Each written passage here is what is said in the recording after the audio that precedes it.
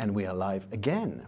Welcome back to EDHEC Infra Live and to our debate, our research debate, entitled Towards Modern Infrastructure Investment Methods and Products.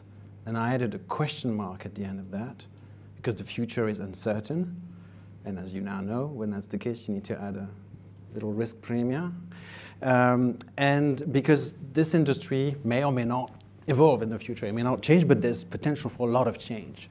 I like to say that it may decide to either stay in the darkness with real estate or step towards the light and become more like the hedge fund sector, for example, follow a completely different path. Anyway, we'll see. What I do believe is that with better data and analytics, a number of players will develop a significant comparative advantage and change this industry. So, this is an applied research debate, so I've invited several practitioners to join me to debate, and we'll see if they agree with me. So I have 5 eminent heads of, I should say, around me. First, Laurence Monnier, Head of Strategy and Research, Alternative Income Solutions at Aviva. Hello. Gianluca Minella, Head of Infrastructure Research at DWS.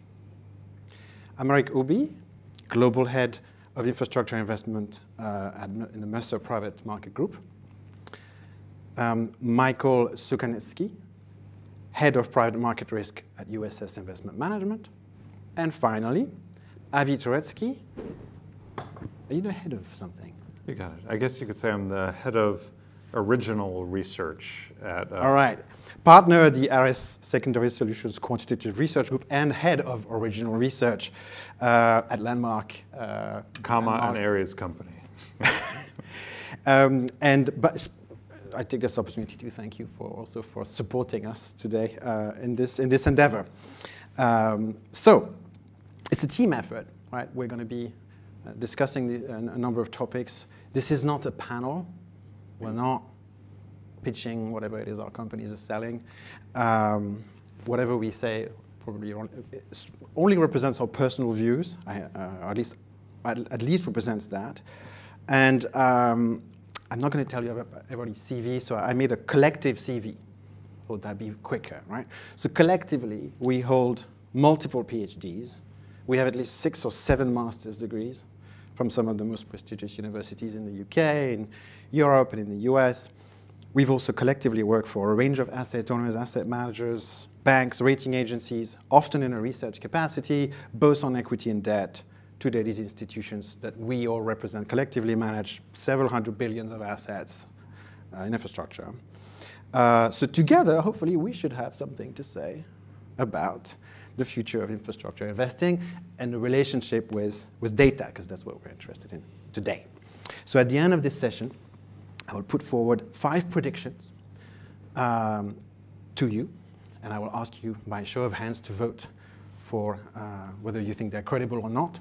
And that might be one way to achieve some kind of consensus. Feel free to throw in other predictions when that time comes, because there's 5 of you. I know there won't be any tie, so this is going to be interesting. Okay, so let's get started. First, our first topic, the role of data and infrastructure investment today. We have to start somewhere, so we start today. So infrastructure investment, as we like to put it, always starts with a narrative. We wrote that paper a long time ago describing this narrative, this great arc. A story, investment beliefs, I think people say in some quarters. So it's a bunch of ex-ante ideas one has about infrastructure. In fact, if you think about it, it's about what infrastructure is like on average, almost by definition. And even though the average might be true, what's interesting in the investment world is that there's variance around this average. You don't necessarily get the average. In fact, you may not even be able to buy the average. So that's why we're interested in risk, because once we understand risk, we can have prices, we can have returns, we can have the volatility of returns, we can have the correlation of infrastructure investment with other asset classes, and finally we can know, or try to know, how much we should invest in infrastructure to begin with. The trick is that for the past 15 years, investors have been piling AUMs into this sector without knowing any of this, just the story and an absolute return benchmark. don't get me started on those. So instead, I will start with my first question, which I'm going to read out just to be super clear. So looking back at the past decade of practice, with little to no data to act upon, what motivated the choice of benchmarks and the level of allocations that have been made? And are investors maybe now wary of missing out on diversification or not picking up the right investment manager? So I'm going to start by asking Michael for his thoughts on that. Yeah, I mean, USS is a big UK asset owner. We are the biggest private pension fund by assets under management in the UK, and we invest into a wide range of assets across public and private. So for us, it's really getting the two public and private asset classes together and considering them together. For private markets, I think we started investing in private markets roughly 15 years ago. Luckily, most of it after 2008. And yeah, in terms of data that we use, I think we have 3 use cases, and I think that will be also reflected by my fellow panelists here. First of all, for strategic asset allocation, we need data. Second, for risk measurement and risk management, we need to have data. And third, for performance monitoring and performance attribution and benchmarking, we need to have data. So these are the big 3 use cases. For an asset owner, the strategic asset allocation, it's always difficult because you have shown this morning the exorbitant Sharpe ratios that you can get if you apply the wrong data set, Sharpe ratios of 2.73 for unlisted infrastructure. We have the fallacy of low volatility because of quarterly valuation, smoothing, etc. So that's always difficult. And I think one pragmatic approach is just to give a money amount as a budget to invest in unlisted infrastructure for strategic asset allocation. Then for risk measurement, risk management, you have various levels where you look at data. You can look at data at the asset level, then you go up to the portfolio level, and then in the end, for a pension fund, you have to aggregate the data across public and private markets. And that's where the difficulty arises, because public market, you get daily data. Private markets, you get quarterly data, smooth data with all kinds of biases. And then for performance monitoring, benchmarking, it's always difficult. You have the various requirements for good benchmarking that exist in literature. And if you go on the public benchmarks, you always have lag effects because public markets move faster than valuations on private markets. So there's always difficulties in terms of getting synchronicity. And since you also asked the question about what is our motivation to invest in unlisted infrastructure, as you mentioned this morning, we like investments where we have pricing power so that we might get some inflation linkage. And then we always hope that we get investments where we have stable cash flows in the end. And for us, unlisted infrastructure is one of the prime candidates to hedge our liabilities. So you have the story. Yes. But you don't have the data. We don't have the data. And that's been... Or we have some data, but it's not really satisfying. Okay. Gianluca, what's your view on that? I very much agree with what has been said. I will summarize it this way, if I may. It's exactly true what you're saying. We have started over a decade ago with a nice story and some absolute return targets. And we have had one big advantage, a very strong reduction in interest rates that has made sort of like return look very good and the picture look very strong for infrastructure. Over this period of time, we have had a little bit of evolution of data. I mean, EDHEC has been here already for a number of years, luckily, and we have been using it. So I think we have started having a much better understanding around 3 key items. On one side, using this data for risk management, and having a governance around it. On the other side, on strategic asset allocation and having some sort of sense of where the asset class may be going and has been going. And then a support for investment management decisions, which is also very important, particularly when it comes to interest risk on valuations at exit for assets, for example. We are now moving, I think, into a more advanced stage, which is really driven by two key questions that the industry needs to answer. On one side, how do we use the data that we have and the data that we will have to do better portfolio allocation, which remains a key question. How do we allocate to the asset class in the context of a wider portfolio? And I'm talking about a multi-asset portfolio because clients are becoming increasingly skilled, increasingly sophisticated. And as their portfolio grows, they want to make targeted investments to optimize the portfolio. On the other hand, you talked about light at the beginning, and I would say it this way. The picture of infrastructure we have today from the data is a little bit like the light we get from a star, is an old image of that. The asset class is changing rapidly. We have just seen last week, I think, the first project finance in the electric vehicle charging points being closed by a Spanish bank. What are the risk-return characteristics of the sector, and how will it fit in? So as the asset class changes, this work needs to continue to be improved. More data need to be used to make sure that we follow the development of the asset class and we can construct portfolios that are resilient and deliver on what they need to. Okay, so well, that's why we have the TICS committee, and we continuously reassess and refine the definition.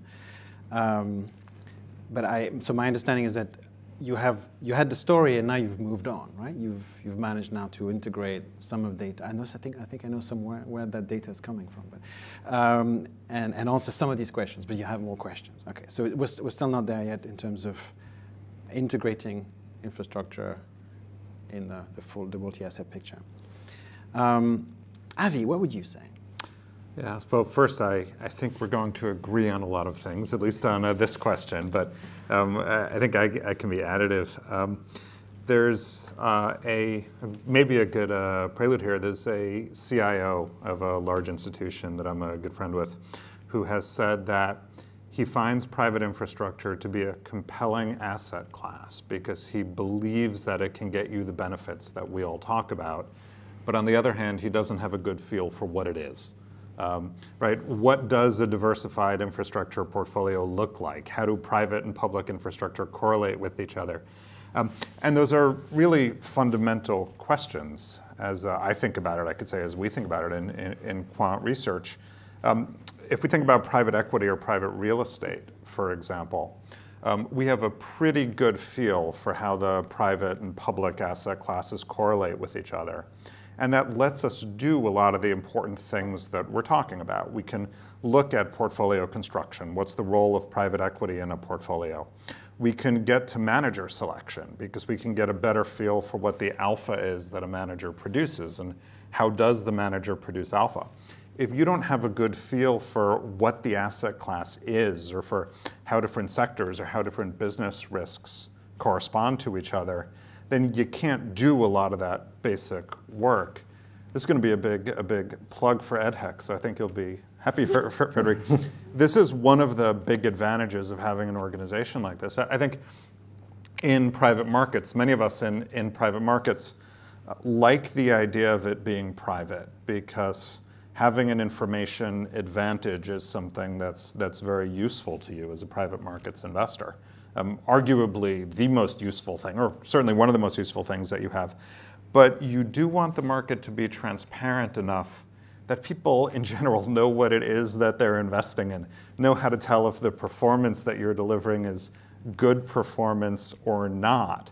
So I think I have the same questions as Michael and Gianluca. I do feel like the data that EDHEC has given us has been very helpful, and we apply that in the work that we do. It gives us a good initial view, at least, of how different sectors, how different business risks correlate with each other. And we've had some really interesting findings as a result of that.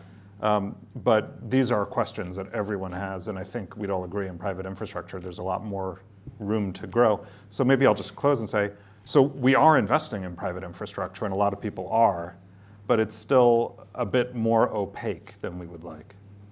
Okay, thank you. So there's some improvement, but there's still a lot of work to do. I think I would agree with that. And in fact, maybe all the way at the end, I can give you a quick idea of the plans we have or the things we're going to do in the near future that might fill some of these gaps. But so let's move on a little bit. So now we've talked about where we're at until now, the role of data and infrastructure investment until now. Now I'd like to discuss what better data might do first at the strategic level, and so for CIOs or CROs. Because that is the first order question, as you well know, because it's a very famous result. Strategic asset allocation decisions drive most of the outcome of the investment management process. But even before that, the benchmark selection does, because you build your asset allocation based on these benchmarks, right?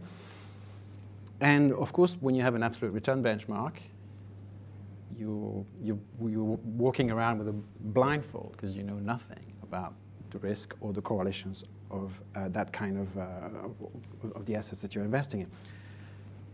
So I still don't understand how you were saying you just pick a dollar value. I don't understand how you come up with an allocation. You just make it up. Or, so let's see what you have to say, Laurence. What data do you think investors will need or do need to make better informed decisions? To some extent, that data depends on who they are and what their outcome is. So I think the first point you said is portfolio construction. So I think whether you look at how infrastructure is fitting in the portfolio, or for us, we're a direct investor in infrastructure, and we build infrastructure portfolio. So it's the granularity below.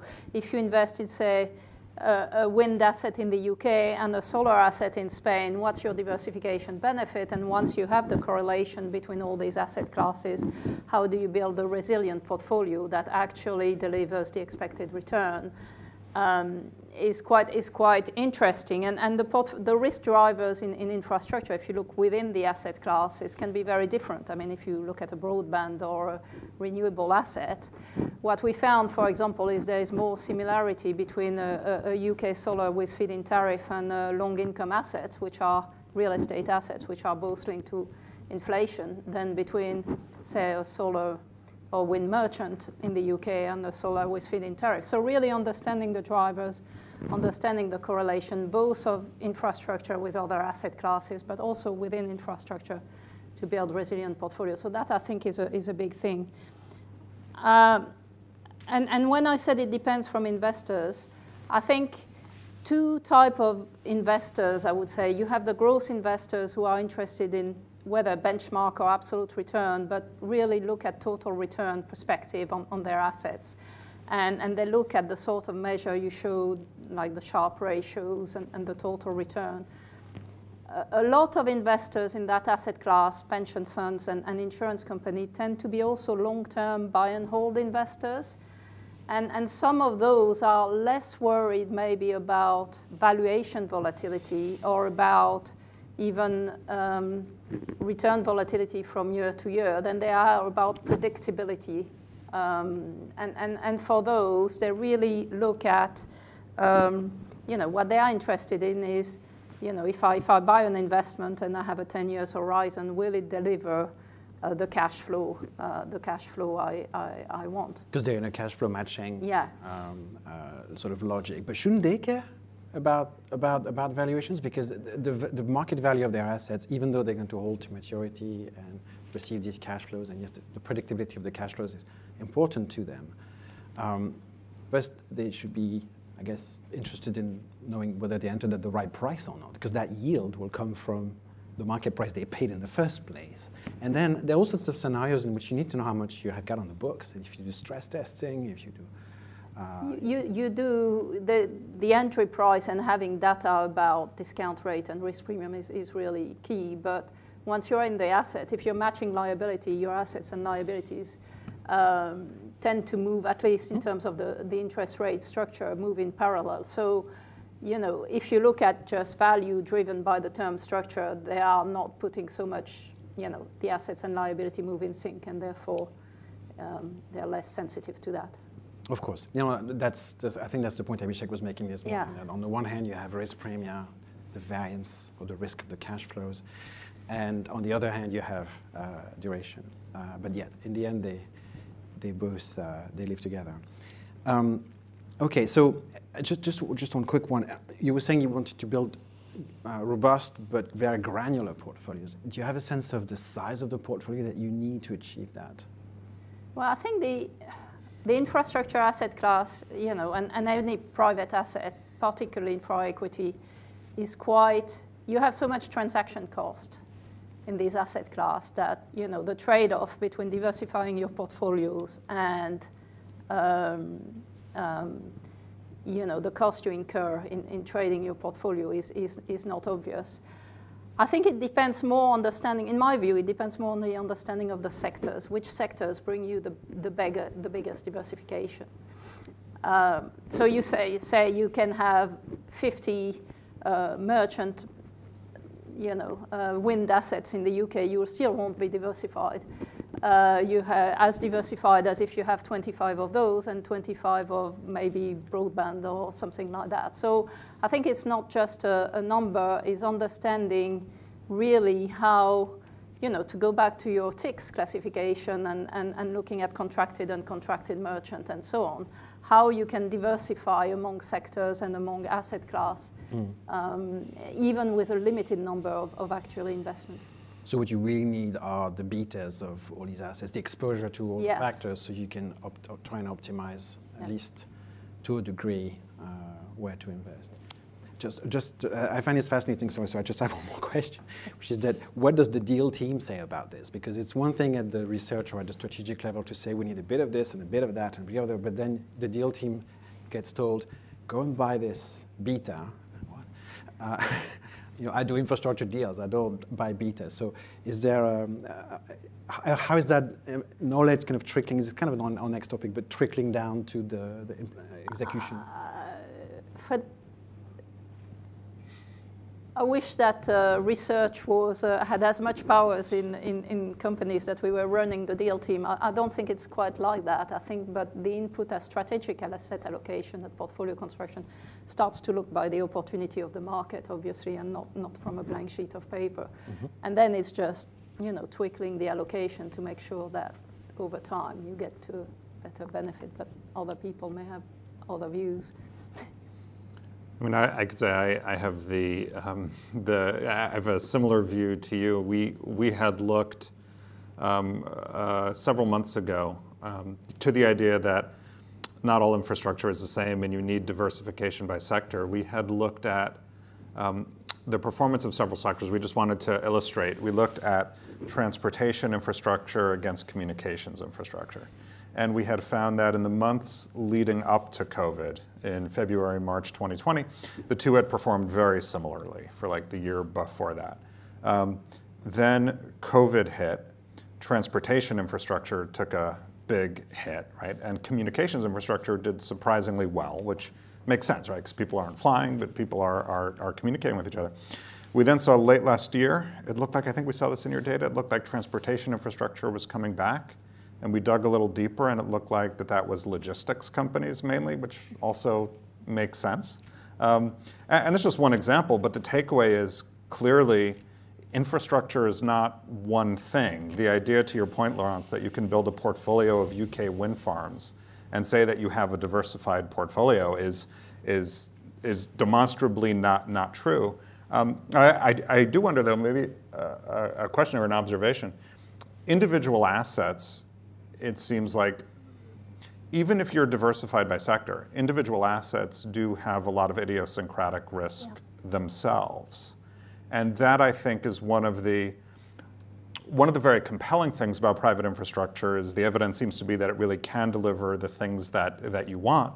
The challenges of it are that infrastructure is not all one thing, but even individual assets have a lot of idiosyncratic risk.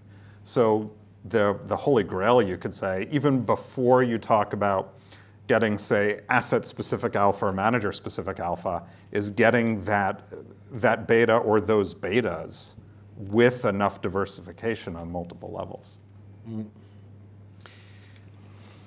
So, okay, so as infrastructure becomes a larger asset class, okay, and allocations increase, the question of its place and its role in the portfolio is only going to increase. So, Amarik, I'm going to ask you to pull out your crystal ball and tell me, how do you think investors will approach this in 5 years' time? This question of asset allocation and using infrastructure in the total portfolio. So I think it's important to remember that infrastructure is actually a surprisingly versatile asset class in terms of the role that it can play within a portfolio. The vast majority of institutional investors to date have looked at infrastructure as being a genuine diversifier within their portfolios, but still providing an element of growth over the long term. So the characteristics that we're all very familiar with, stability and consistency of return, low volatility in absolute terms, genuine diversification from public equity and fixed income markets, and then to varying degrees, depending on the investor, a degree of inflation linkage and a degree of cash yield. But actually, infrastructure is broader than that. So at the one end of the spectrum, you can use senior secured investment grade infrastructure debt as part of a cash flow driven strategy or liability matching strategy. At the other end of the spectrum, where we're seeing a lot of growth and development in the sector, is what I would loosely define as asset-backed private equity, as we expand into new subsectors and perhaps even new technologies as well.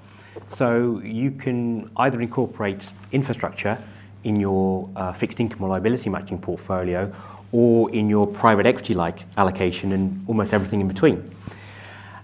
So to provide some context to where investors may go in the future, I thought it'd be worth just briefly mentioning where investors are at the moment. Okay. So we carry out an asset allocation survey every year across clients in Europe, and the last one was carried out across over 900 investors, all institutional, across 12 countries in Europe, representing about 1.1 trillion euros of assets.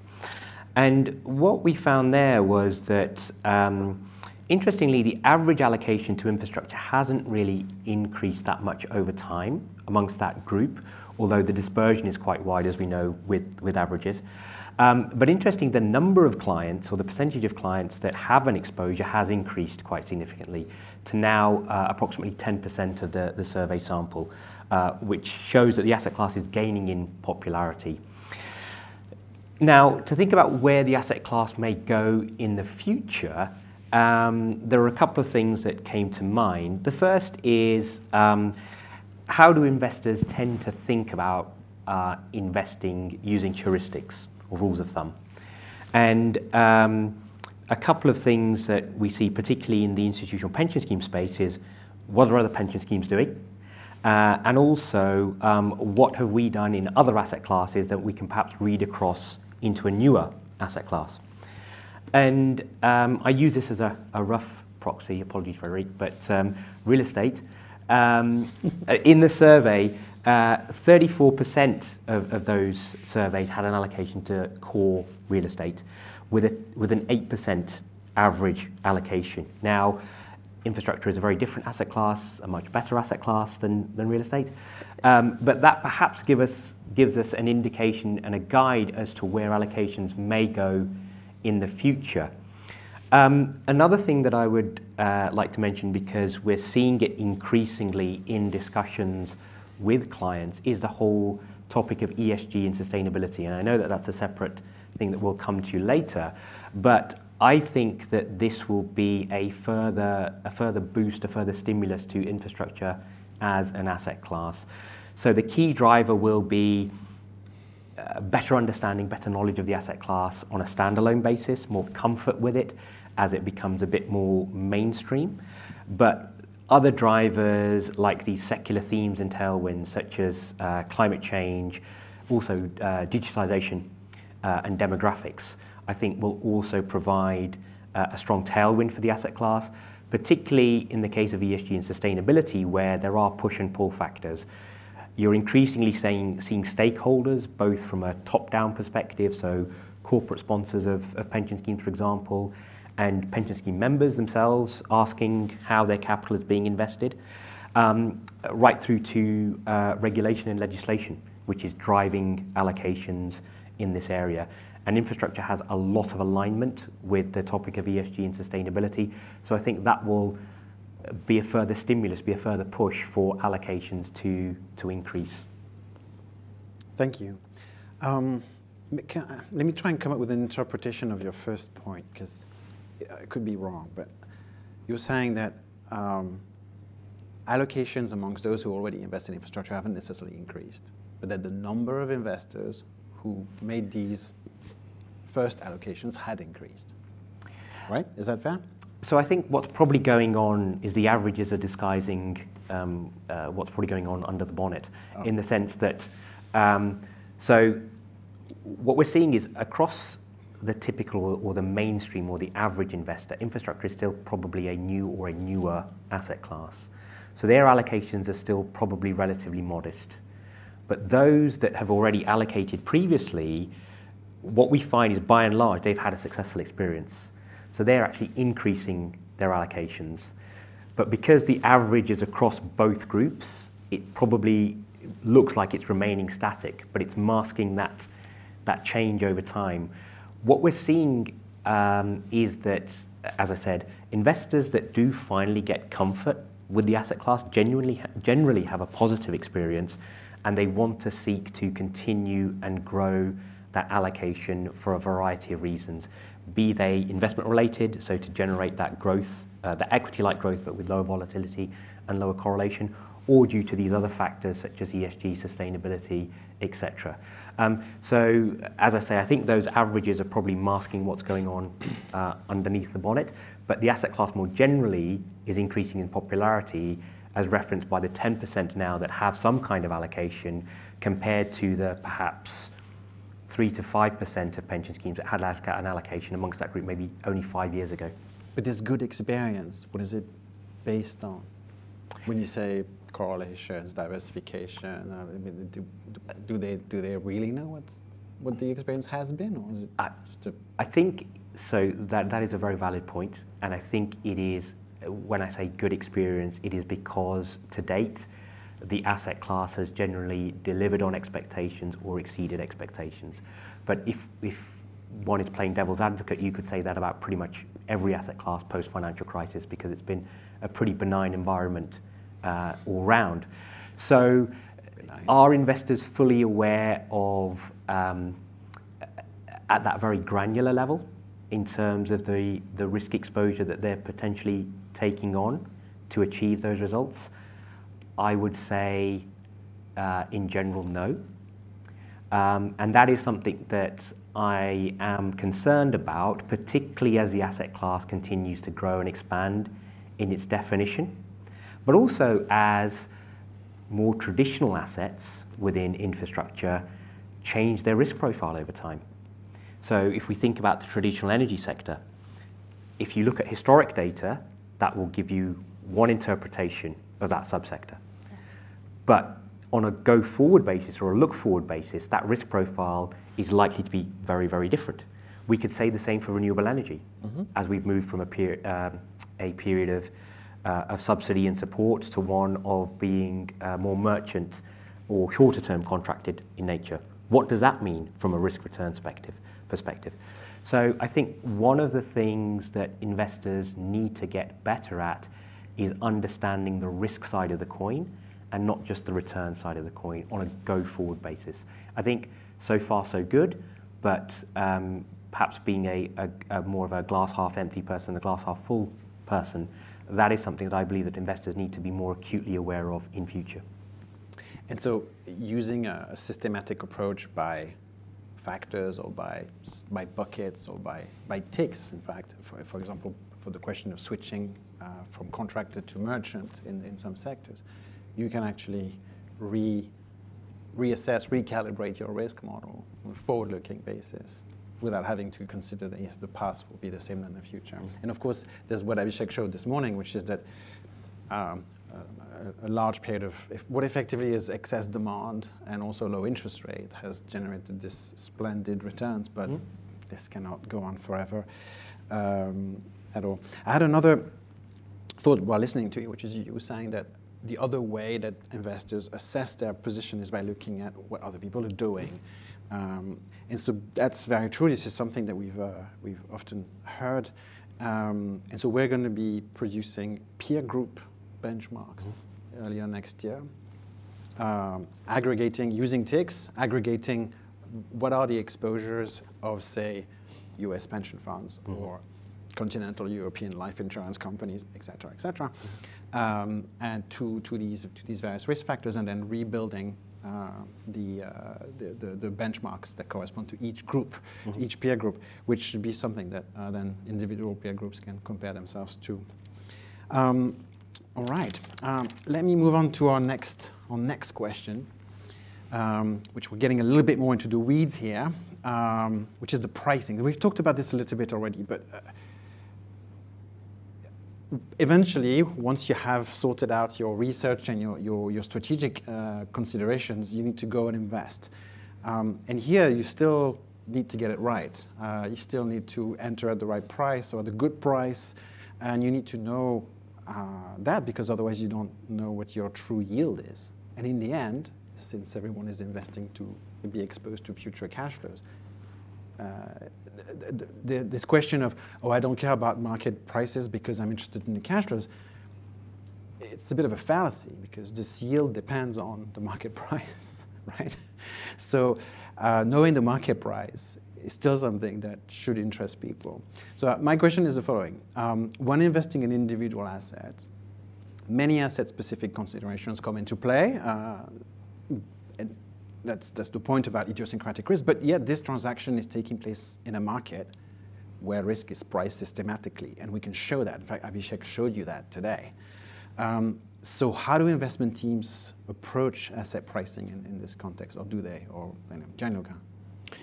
So I would say the following, and I think it's a really good follow-up question to what we have discussed today.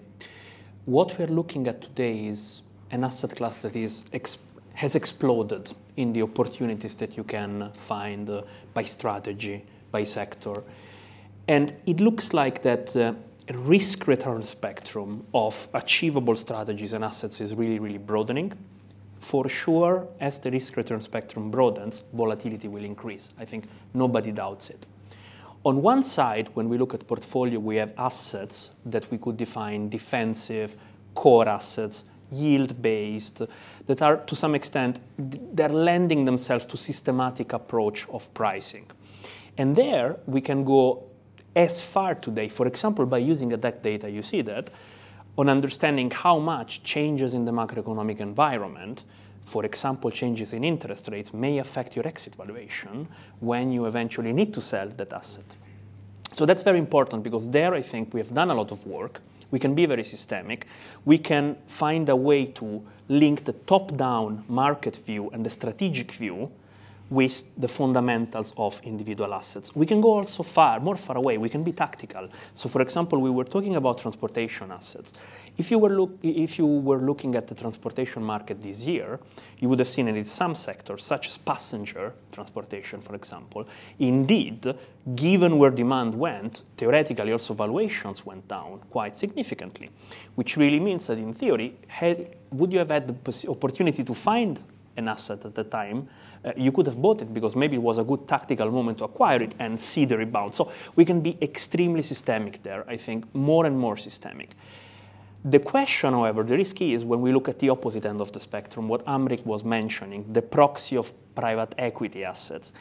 And don't understand me wrong, I think investors understand when there is potentially more volatility, but I think fundamentally the issue is there are some new assets, new sectors that are essential for energy transitions, where governments are placing strong emphasis on private investors to make sure they plug that gap. Fiber projects, greenfield fiber projects, for example.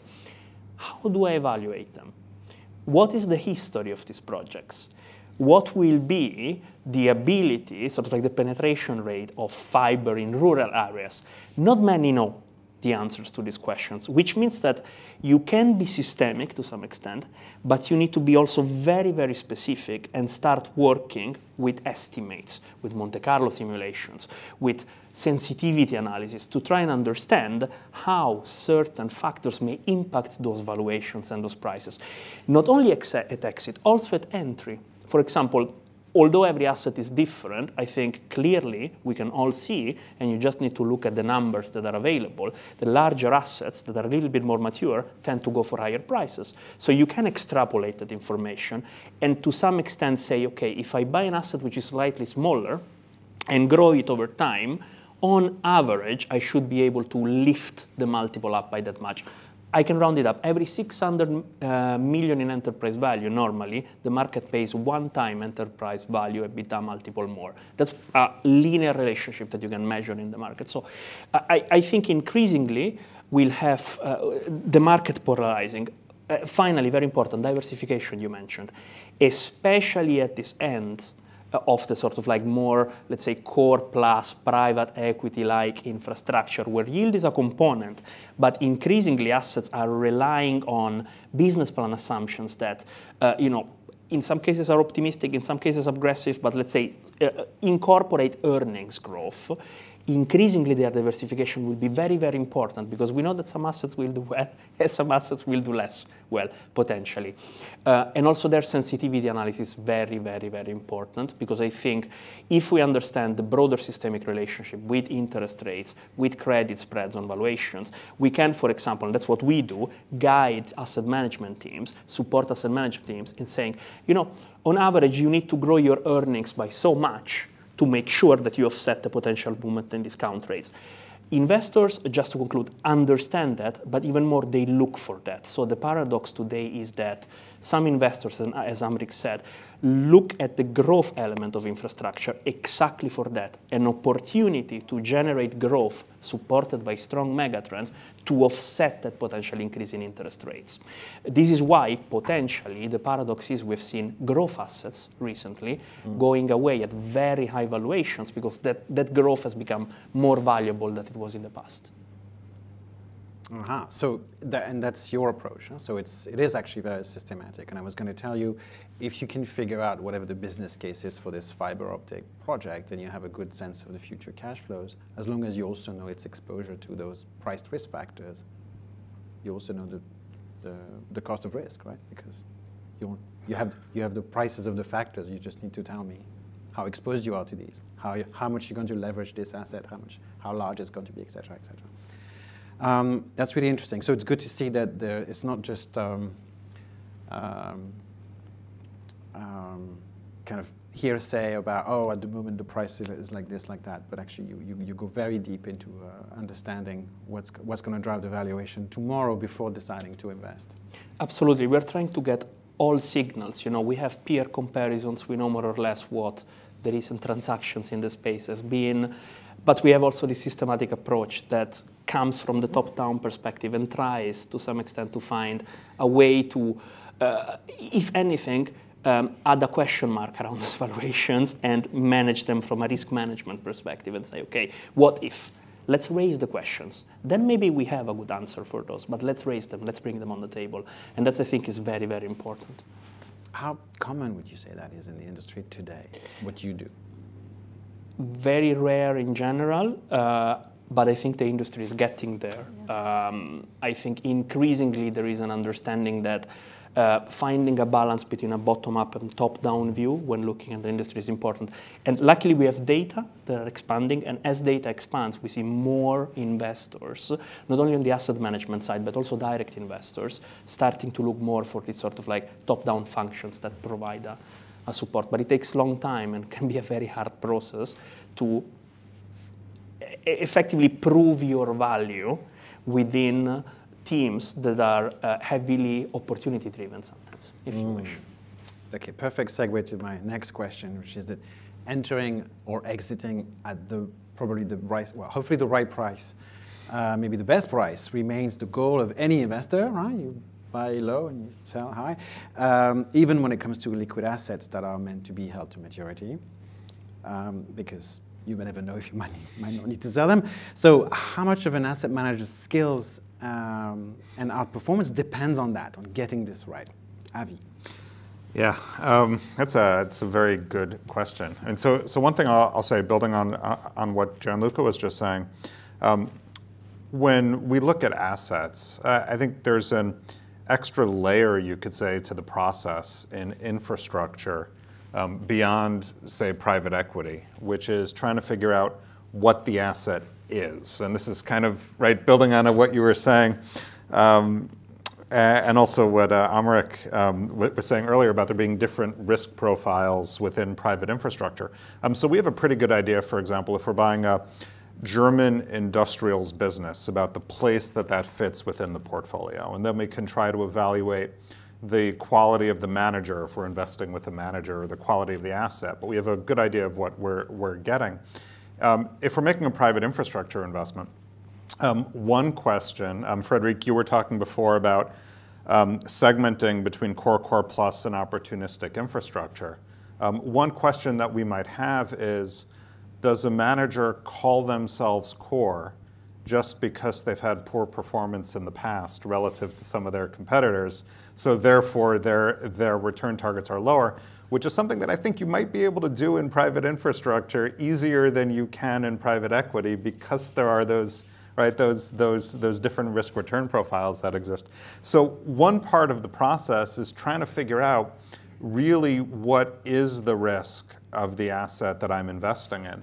Now with that, more directly to your main question, that skill of buying right, that is in private markets. There are, we say if you're buying assets, there are three ways that you can make money. One is by buying smart.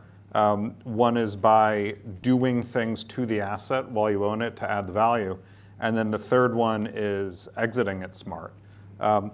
There is, I know within the private equity world, there is some evidence out there that there are managers, especially industry specialists, who are able to do that to some degree. It clearly is a tool that's at people's disposal.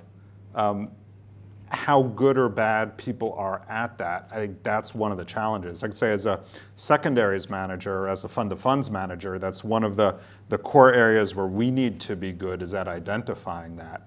But it's an interesting empirical question, right? How much of value creation takes place at that stage, and how widely shared is that skill? Mm-hmm.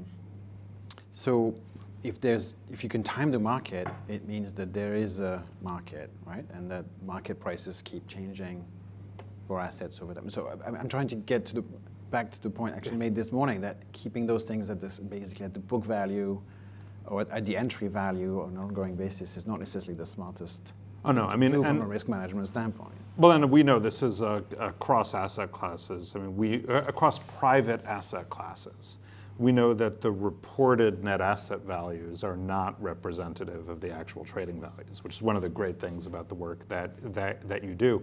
That also means that as a buyer, one of the skills is knowing, what the actual trading value, what the actual arm's length trading value of an asset is relative to the value that's being reported.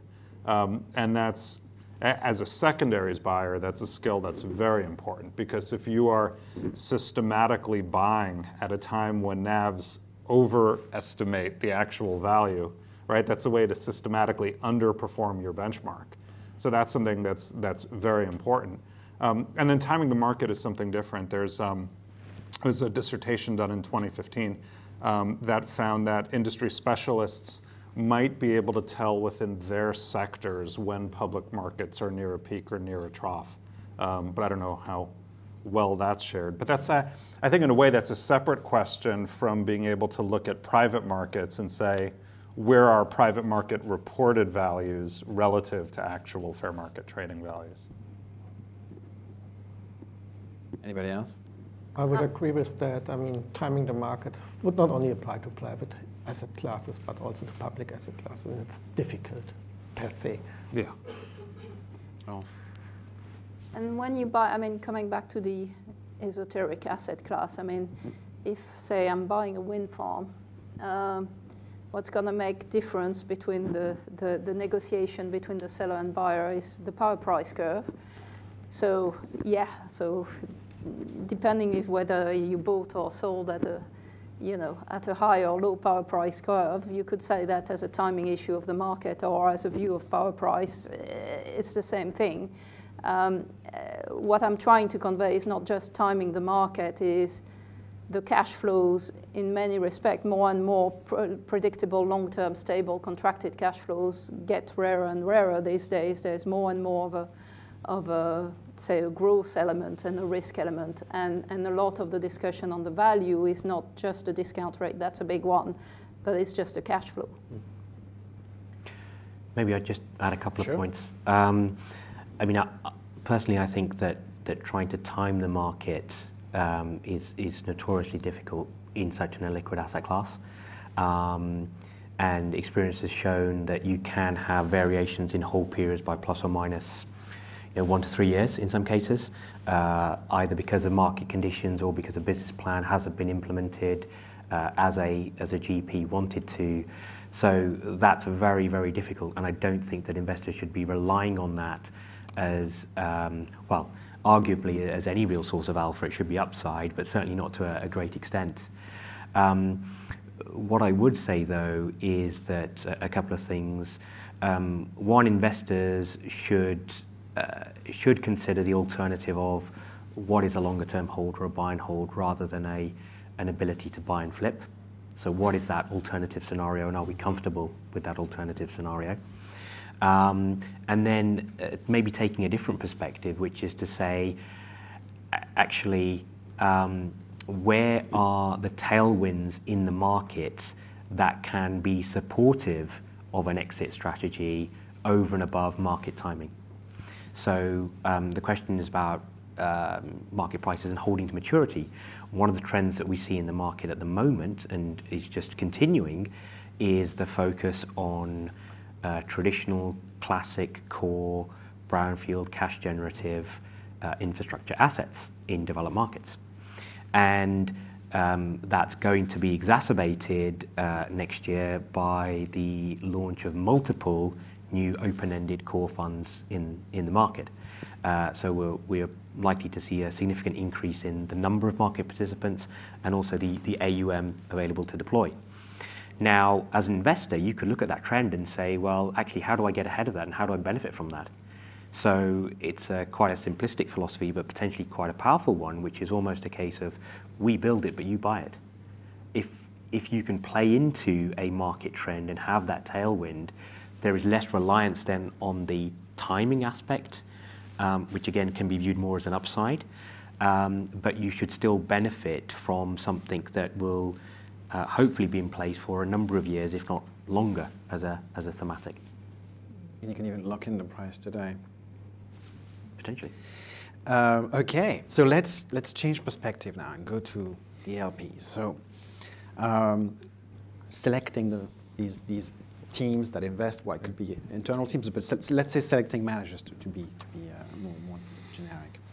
How to select them and with what data? So having no data here really helps no one, because the LPs don't know what's what. And I'll show you an example of that in a minute with our paper on funds, fund simulations. But also the GPs struggle to showcase what they can do, right? If there's only a few data points, how can they really prove that they're top quartile or not?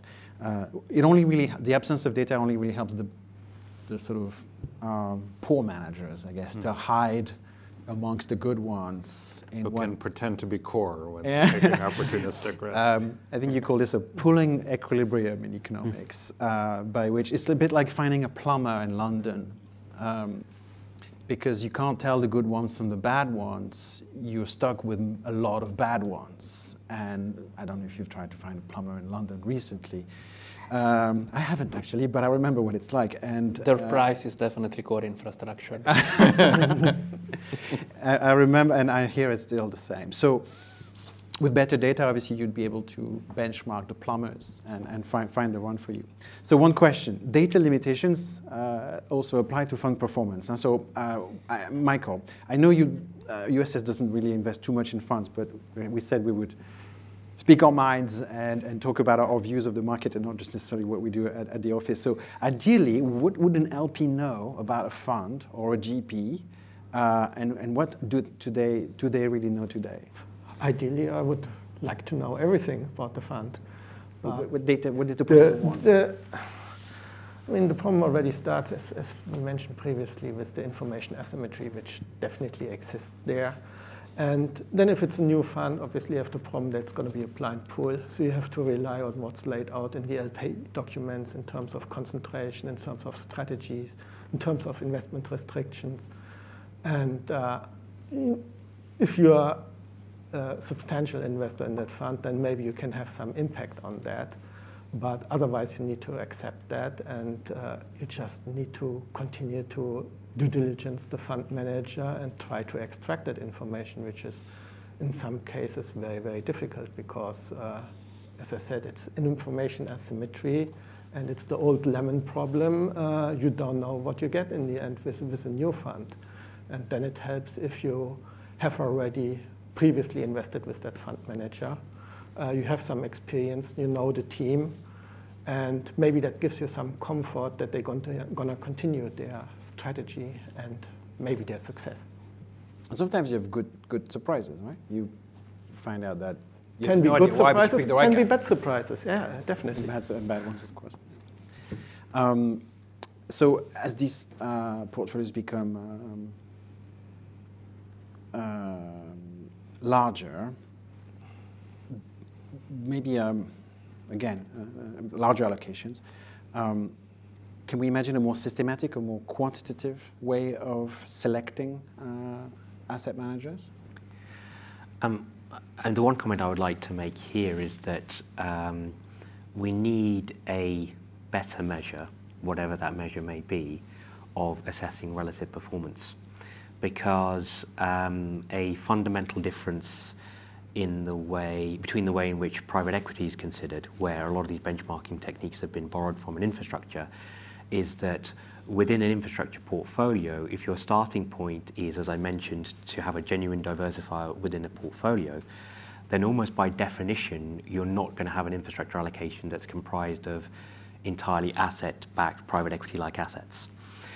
The problem with the current approach of quartiles is that within private equity, the universe is much larger, so you can have sub-universes that are more appropriate to a particular strategy or a particular risk profile. The infrastructure market has grown considerably, but it's nowhere near the size of private equity. And often what you're left with is a generalist or a global peer group.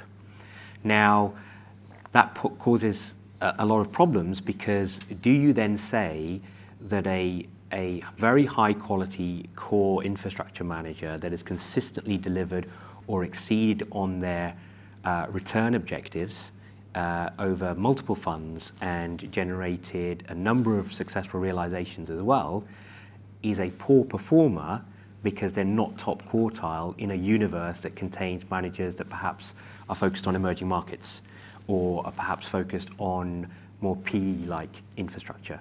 If you just simply look at the quartile box, you would say, well, I'm not going to pick that manager. And that's a real problem in this asset class. So whether we have sub-universes that are more granular in nature, or whether we have fund performance that is risk-adjusted in some way, either way, we need a better metric. Now, can managers themselves come up with risk-adjusted performance? That is going to be a challenge, because they may well be able to get there, but it's probably not something that they're considering at the moment. That's not to say that they wouldn't, but obviously these things will take time to develop. This is where there is a role for an independent to, and arguably a key role, because it is independent rather than being driven by the manager, to make that assessment of what performance has been on a risk-adjusted basis, and then present that to LPs so they can make that informed decision. And I think overall that would lead to better portfolio outcomes overall, because it wouldn't just be a case of subjectively looking at an opportunity and saying that's great. You could actually place it into context and say, well, if I look at opportunity A versus opportunity B, what does the risk-adjusted metric tell me, rather than just what the headline return metric tells me? And you need to be aware of all tricks of financial engineering to push performance up and bring you in a better quartile. And that's part of the rating, yeah. Avi, you and your colleagues, you spend a lot of time selecting managers. How do you do it? Yeah, so so you had mentioned earlier that the lack of data is good for no one. So I could jokingly say if there is someone who has the data, then it's very good for them. I'm sure they're doing exceptionally well, which again is one of the parts of private markets. But where I think you're right in saying that it's not good for anyone is that a baseline is we need to be speaking the same language. If a manager comes to you and says, I've produced, I mean, really very much like Amarik was saying, if a manager comes to you and says, I've produced a 12% return or an 8% return or a 6% return or a 16% return, you need some kind of basis to say, is that good or not relative to the risk that they've been taking? And that's not very easy to find out in private infrastructure. What we typically do is we evaluate managers, and here I'm talking across private asset classes, is we try to get a good feel for what the factor exposures are that they have, the risks that they're taking, their betas relative to those factor exposures. And by doing that, by pulling apart their returns to figure out what portion of their returns came from broad market performance, what portion came from their sectors, what portion came from their geographies, what portion came from their leverage, we can start to get at, well, really how good or bad a manager is this, and what does that mean for their investments? And to me, that's really fundamental to good private market investing. Private infrastructure is far behind private equity. The work that you're doing is wonderful and driving us there, but private equity's been doing it for so much longer, right? That the data's cleaner in private equity. Private real estate is something else, but I feel like in some ways private real estate, it's a bit easier to do because the connections between private and public real estate are clearer. But that's how we go about evaluating managers. We use the same tools in private infrastructure. I think, again, the big advantage of private infrastructure, the opacity actually creates some advantages, because if you have better information than the next person does, then you can still, hopefully systematically outperform what you have. But we do want to have some baseline level of information so that everyone's speaking the same language. So when I listen to you, and I, of course, like what you're saying, because it's the scientific way of approaching, what both of you said. How difficult is this sometimes for an industry which has not necessarily been super scientific to absorb these methodologies? And what kind of change is needed for this to happen? It's kind of a bigger question, like where is the industry going? Sometimes we see a lot of interest for that kind of stuff, and sometimes just, I just buy assets and I sell them. And so, what is required, you think, for this evolution to drive the market, the industry? I could share one interesting anecdote. I gave a presentation recently. Some members of our team had done some work where they compared public market equity levered up to the typical capital structure of private equity, to private equity performance net of fees, to primary private equity performance, to secondary private equity performance net of fees. And we find that they're almost identical other than the NAV smoothing over an extended period of time. We have one finance PhD on our team who says, well, of course that's the case, because if that wasn't the case, then the market would drive money from one of these asset classes to another one of these asset classes. But when you present that to people, and this gets to your question, I find that you get three reactions. One reaction that you get from people is, wow, okay, so one very rare reaction is, oh, well, that's obvious. Of course, that's got to be like our finance PhD said. That's the rare reaction. That's the rare reaction. Yeah, that's the way of science. Another reaction that you get is, oh, that's very interesting. That makes me think about how I construct portfolios. But then you get two very large groups of people, one who just doesn't believe you when you say that, and another one who is offended by the idea that that could be true. And I think it's an interesting question. I do think that type of method is being adopted more. But you're right, it's not how a lot of people in private markets grew up and naturally think. Yeah. I think sometimes the way I think about this is that this is going to be in part driven by the industrial evolution of the sector itself. Right? If you think about where private infrastructure investment comes from, where it emerged 20 years ago, why and where it's going today, and because it's becoming much more widespread amongst most LPs or most, let's say, institutional investors, there is a greater interest from larger multi-asset managers, basically all sorts of intermediaries that are providing investment solutions and not just buying and flipping assets and providing, more or less risky IRRs. And one version of this story is that because there are many funds and many managers, that there's this degree of concentration.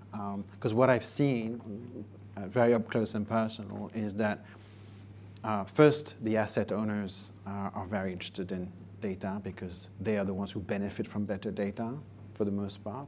There are some exceptions, but then the large multi-asset managers that have a risk culture that do sell multi-asset solutions anyway and need data because they don't only do they don't only do institutional products, but they also do retail. So, and this is kind of also the cue to our next question. Increasingly, we see an interest and actual retail products, and this requires data. This requires ticking a lot of boxes. And there's this question of arbitraging between those different asset classes, yes? Which, so as this evolution takes place, was also some regulatory pressure on top. I think the sophistication and the development of a more transparent, more data-driven infrastructure investment sector can be imagined. It's not given, but we're betting on it.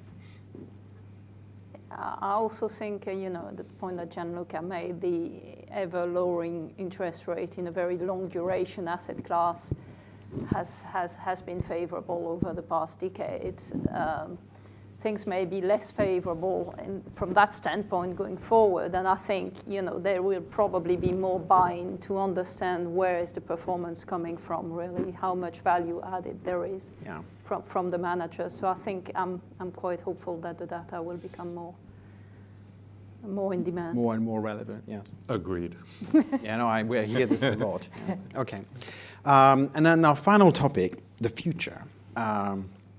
So here, I want to imagine all sorts of crazy stuff that doesn't exist today.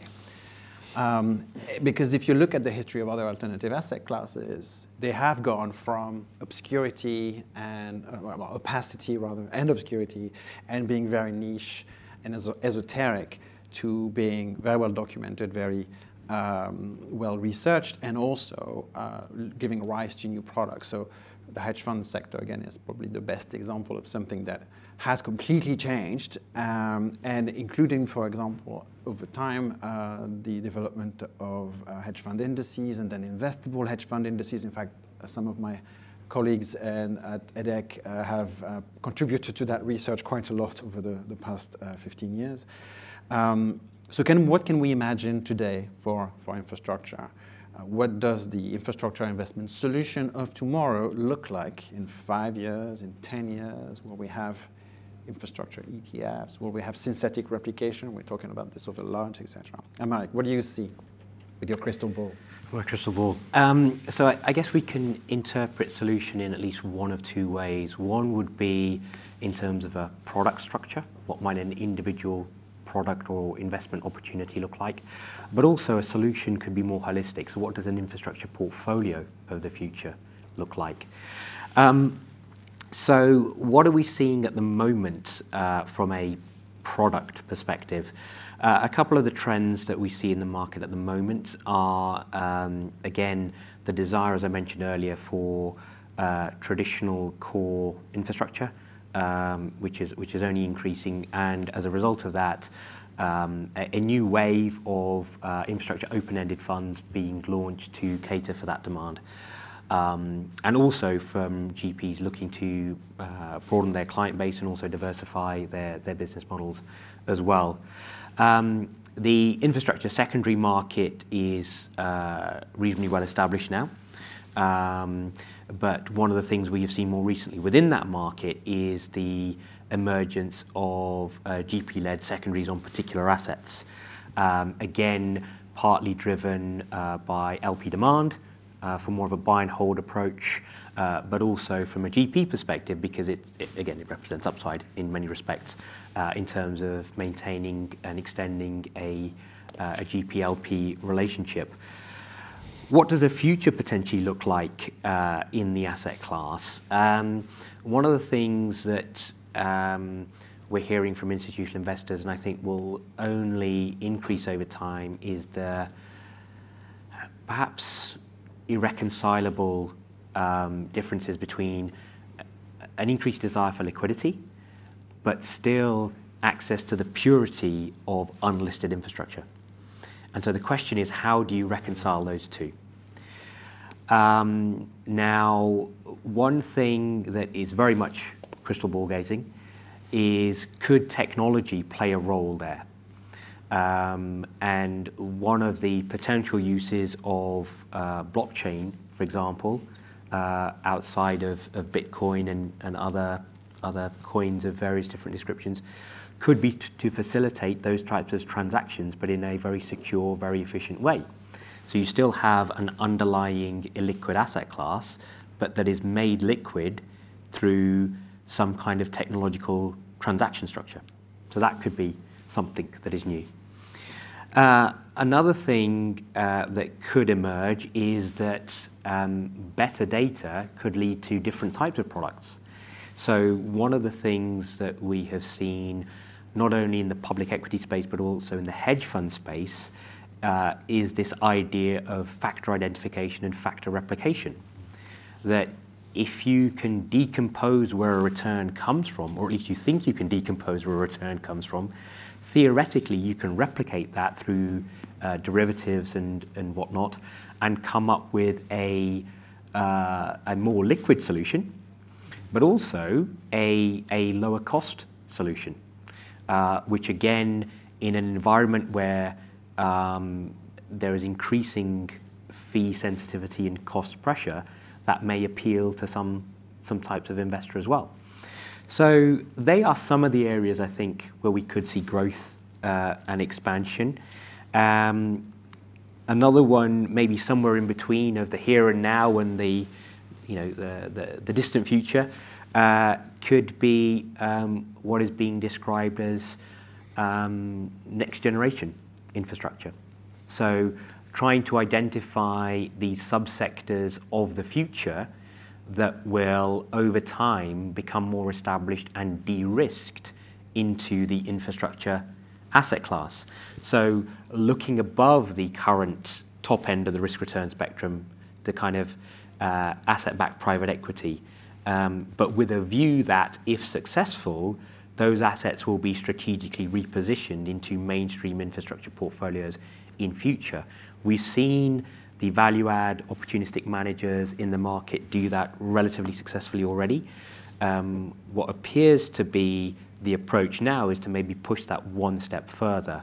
It remains to be seen as to how successful otherwise that will be, but that is also something that I expect will happen over the coming years as well. Mm-hmm. When you say you're talking about replication, what would you replicate? Returns or cash flows? Probably factor exposure in terms of interest rates, inflation, GDP sensitivity, and look to proxy those in some way to give you a synthetic infrastructure exposure. Okay. Anybody else on the future?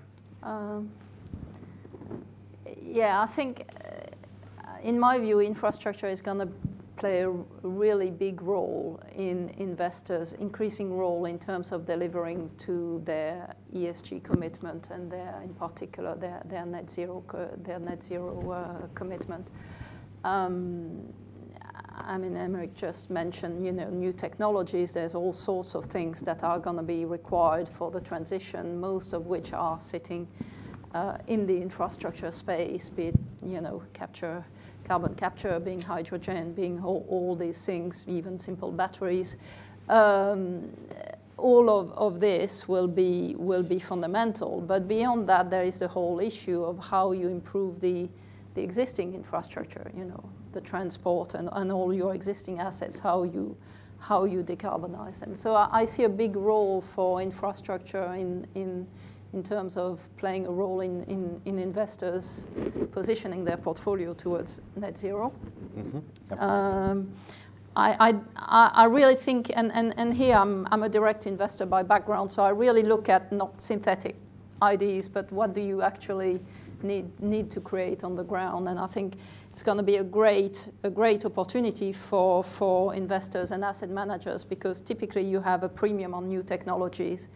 So to deliver attractive premium while at the same time, you know, aligning portfolio to deliver certain impact.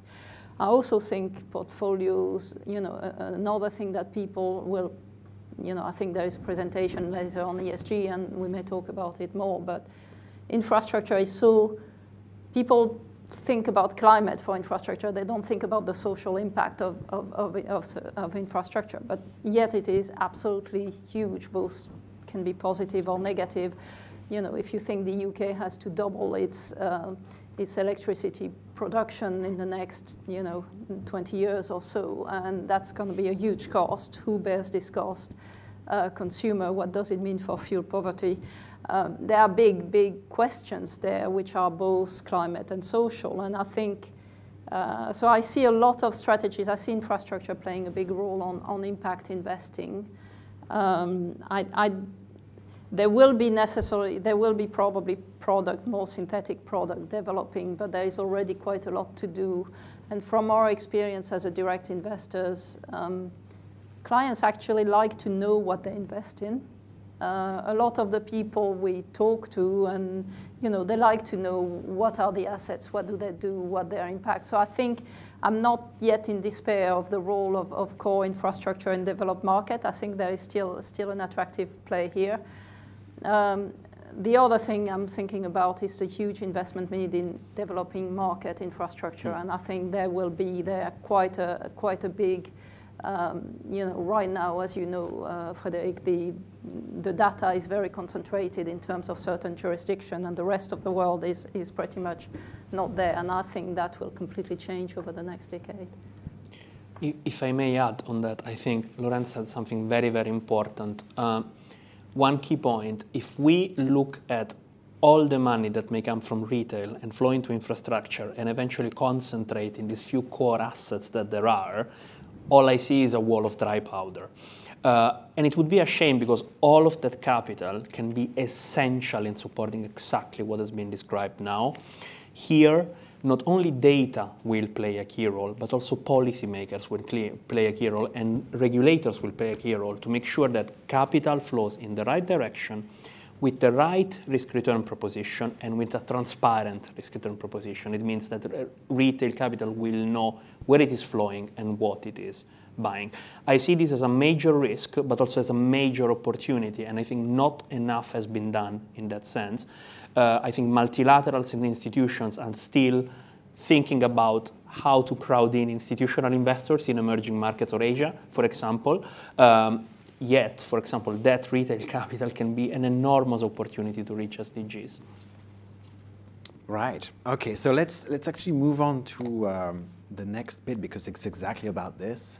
We have two little bits of research. Well, not so little, but we'll show you a tidbit of these two bits of research. One is on ESG, so we're going to start with that, and one is on fund performance.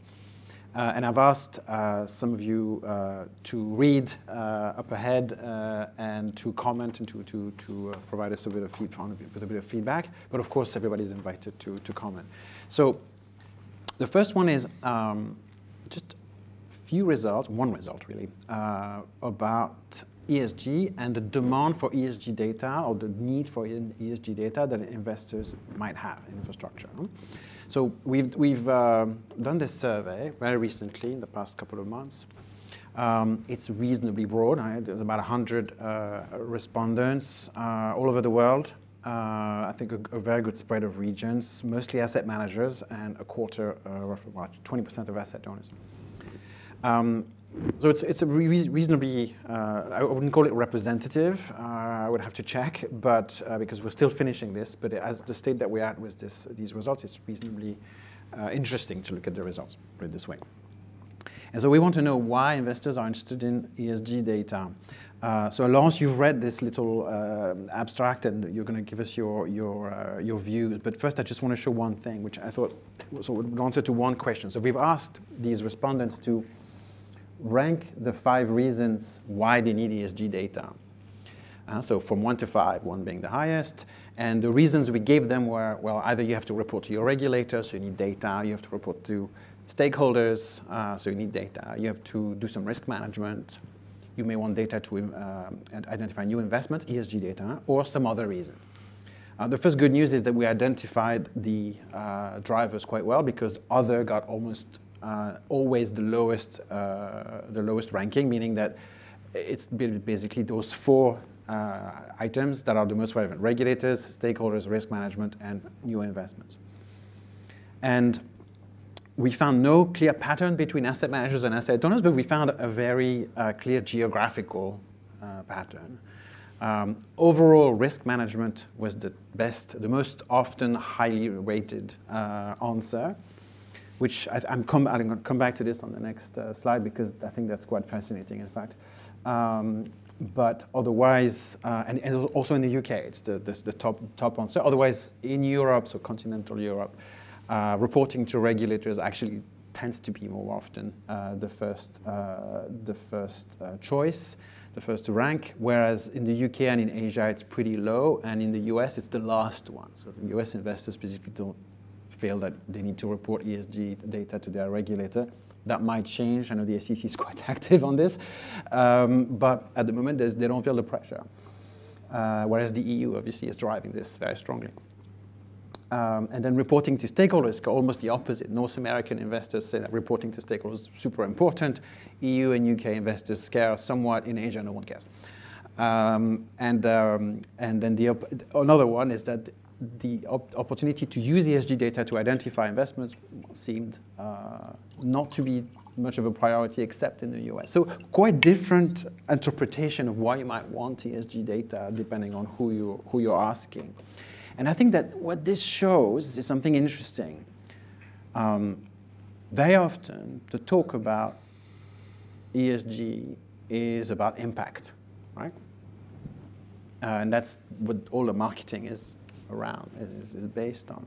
What these results show is that beyond that focus on impact, the market has a much more pragmatic understanding of ESG, and understands that ESG is something that's deeply related to the bottom line. So it's material. Obviously, it's doubly material, but it's material. And so when you say you're making an ESG impact, or rather, when you say that ESG impacts or have some kind of relationship with asset pricing or financial performance, it could be one of 2 things, right? And you had your asset pricing reminders this morning, so you know that you can either increase the cash flows or lower the discount rate. And that's basically the 2 ways that you're going to create value. And I'm going to argue that if you're increasing the cash flows, whatever you're doing, even if it has positive social impact somehow, or it doesn't matter, that's not ESG.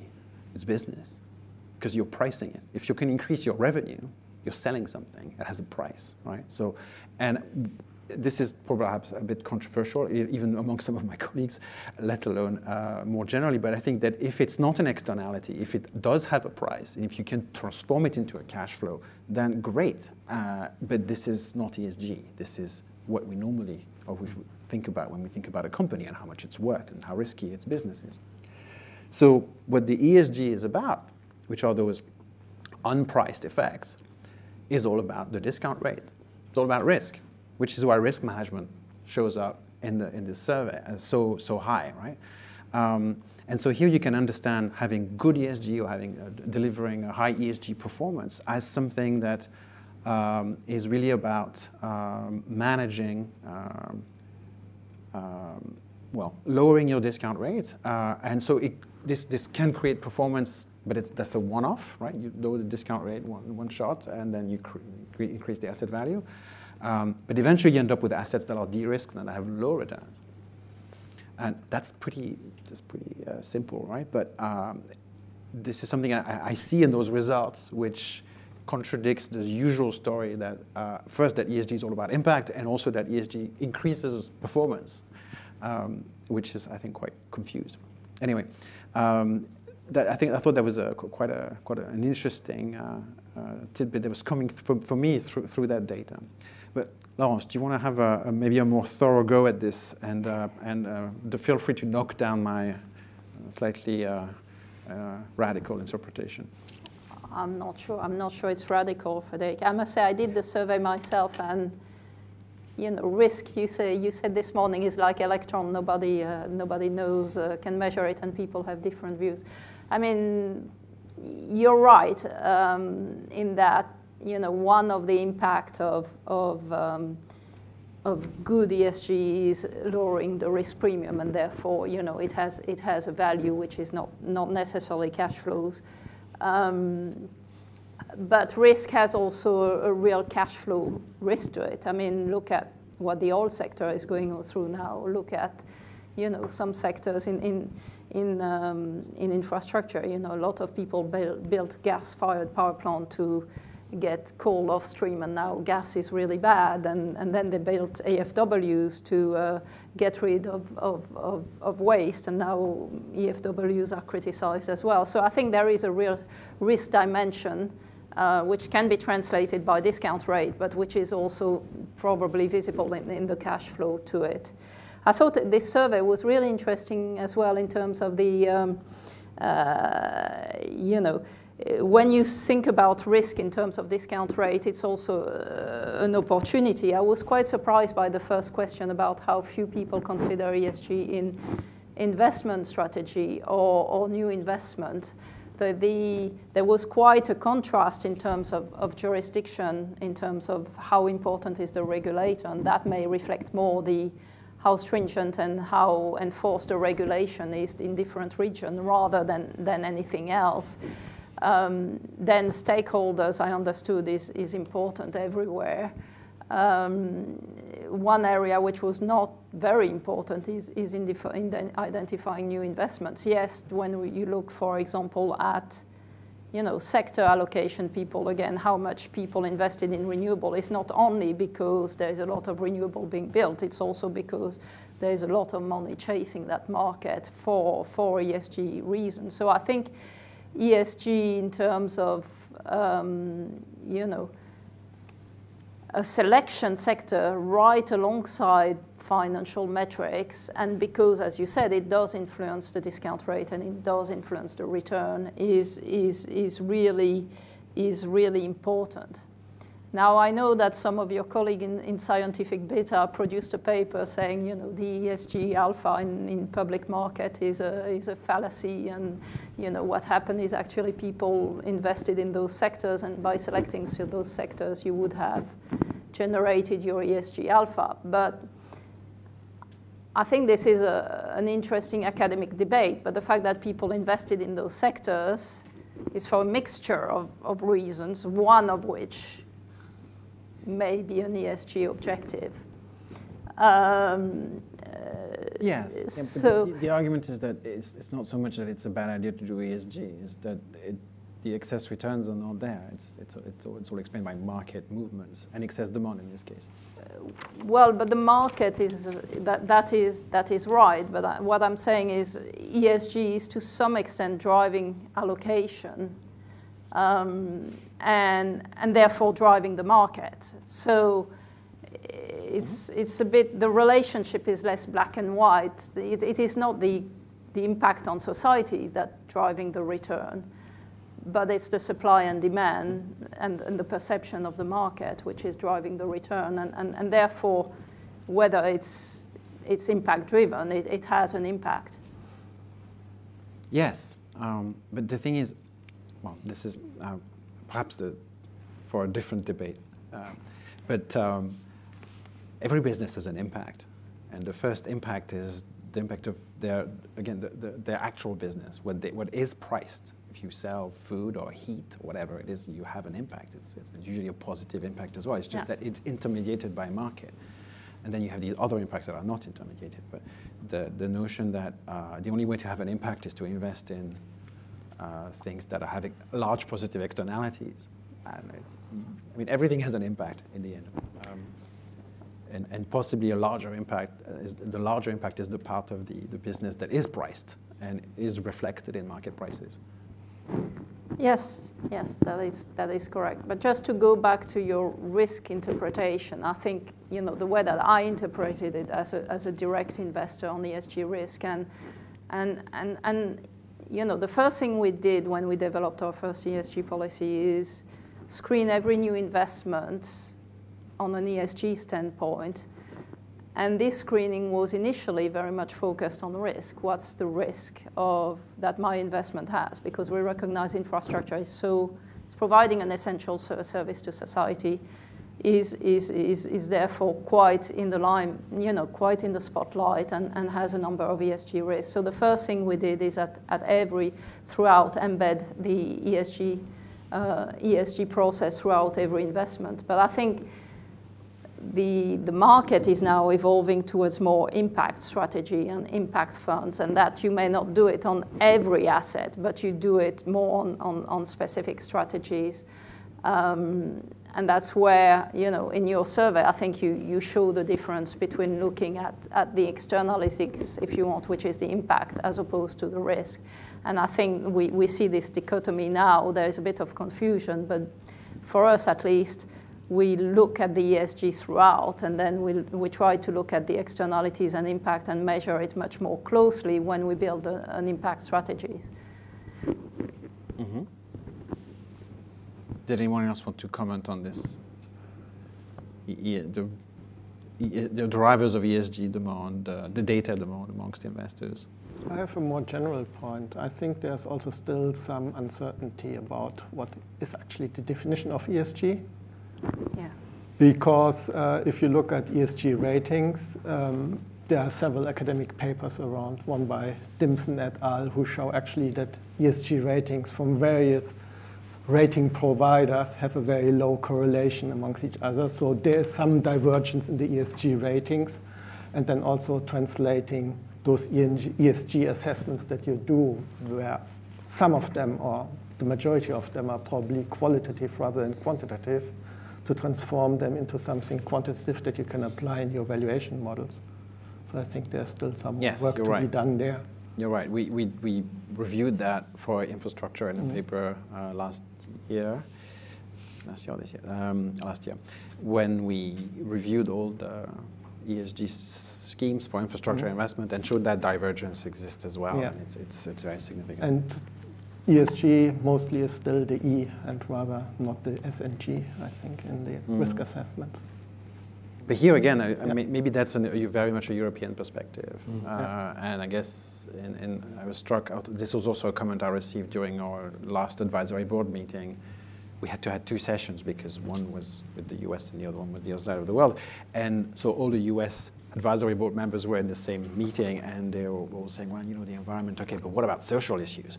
So different perspective from different parts of the world. I will add just 2 comments. On one side, I think regulation is at the moment really driving a change, at least in the short term, at least in Europe. What we've seen is that in the context of the taxonomy now, at least in the short term, some investors, some managers are taking a little bit more of a prudent stance around impact, so Article, let's say, 9 definition, and starting from Article 8, because impact is such a complex topic, there are risks of retroactive changes to regulation. So that is good, I think, because there is a little bit more of a step-by-step process around where to go. The second point is, which is very, very important, we have talked about one side of the materiality, but Frederic, you mentioned, we're talking about an asset class which is exposed to double materiality. So I think today, the beauty of our asset class and the beauty of owning private assets, being able to manage it, is also mitigating ESG risks directly, like physical climate risk, for example. And what we have seen there is that although we may not focus on the discount rate, and we may spend actual money to make an asset physically more resilient to the fact that there will be stronger precipitation, more frequent precipitation, more unpredictable precipitation, may as well preserve the physical value of the asset, and so somehow indirectly be reflected also in discount rates going forward. And I think we will see methodologies and data playing a very important role there, because to some extent it takes the academic discussion down to sort of like a tangible discussion around how really to manage physically assets and make them more resilient to something which is coming and becoming bigger. You'll be glad to know we have a big project working on that, collecting that data on physical risk. But that's it's for a different day. But I think I would like to, react to Michael's point on ESG is, and I was interested in your survey. It says a lot of people are still very attached to ESG scoring as a tool.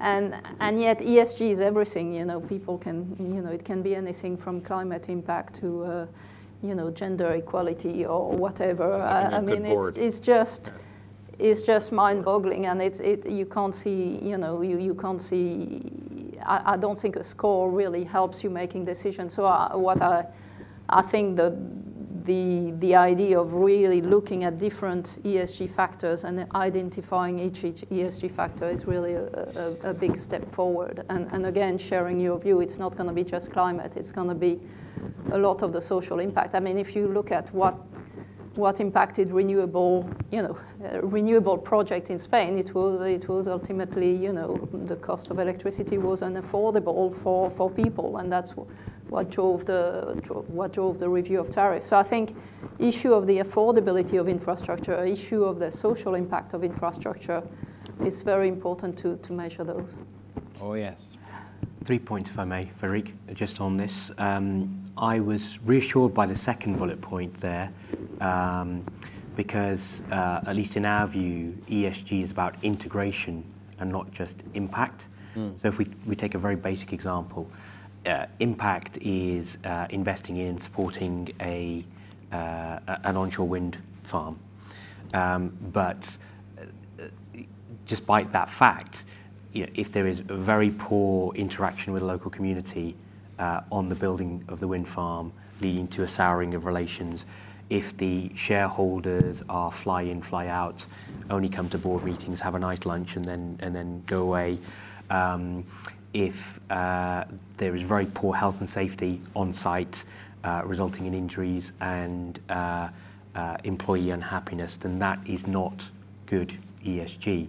So superficially, it may be having an impact, but ESG isn't integrated into the due diligence and the asset management process of that particular asset. The other point that I would like to make is that what we're seeing is that the consideration of ESG integration is going or will go beyond the asset in isolation to the entire value chain. We were talking about this earlier. It's surprising the number of corporates across different sectors that can't fully account for their entire supply chain and what goes on at every stage of the supply chain. So one of the key areas at the moment of a lot of interest is electric vehicles and electrification more generally. But the components that go into batteries are mined. So there are issues around mining, and there are issues around how those resources are actually mined by people, which, again, I think these issues will become even more important to investors as they broaden their scope of what they consider to be part of ESG. And the final point I'd like to make is that investors are also looking beyond what is going on at underlying asset level to what is going on at GP level in terms of not just ESG, but other aspects around that as well. So increasingly what we're seeing is that GPs themselves are becoming more proactive in demonstrating what they're doing with regards to these issues, because again, investor interest is widening beyond that initial, what is the label attached to my infrastructure investment to what is actually going on within that entire value chain in which I've invested.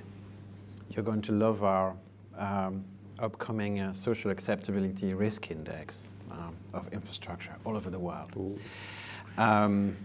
Yeah, I think you're right. But we were talking about transparency as well. Right? Wouldn't that be part of the ESG for the asset manager to be transparent?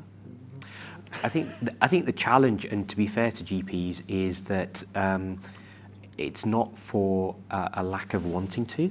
It's about having that degree of standardization. Mm-hmm. So standardization of requests from LPs, but then standardization and comparability across the industry as well. So use ticks, and don't get me started.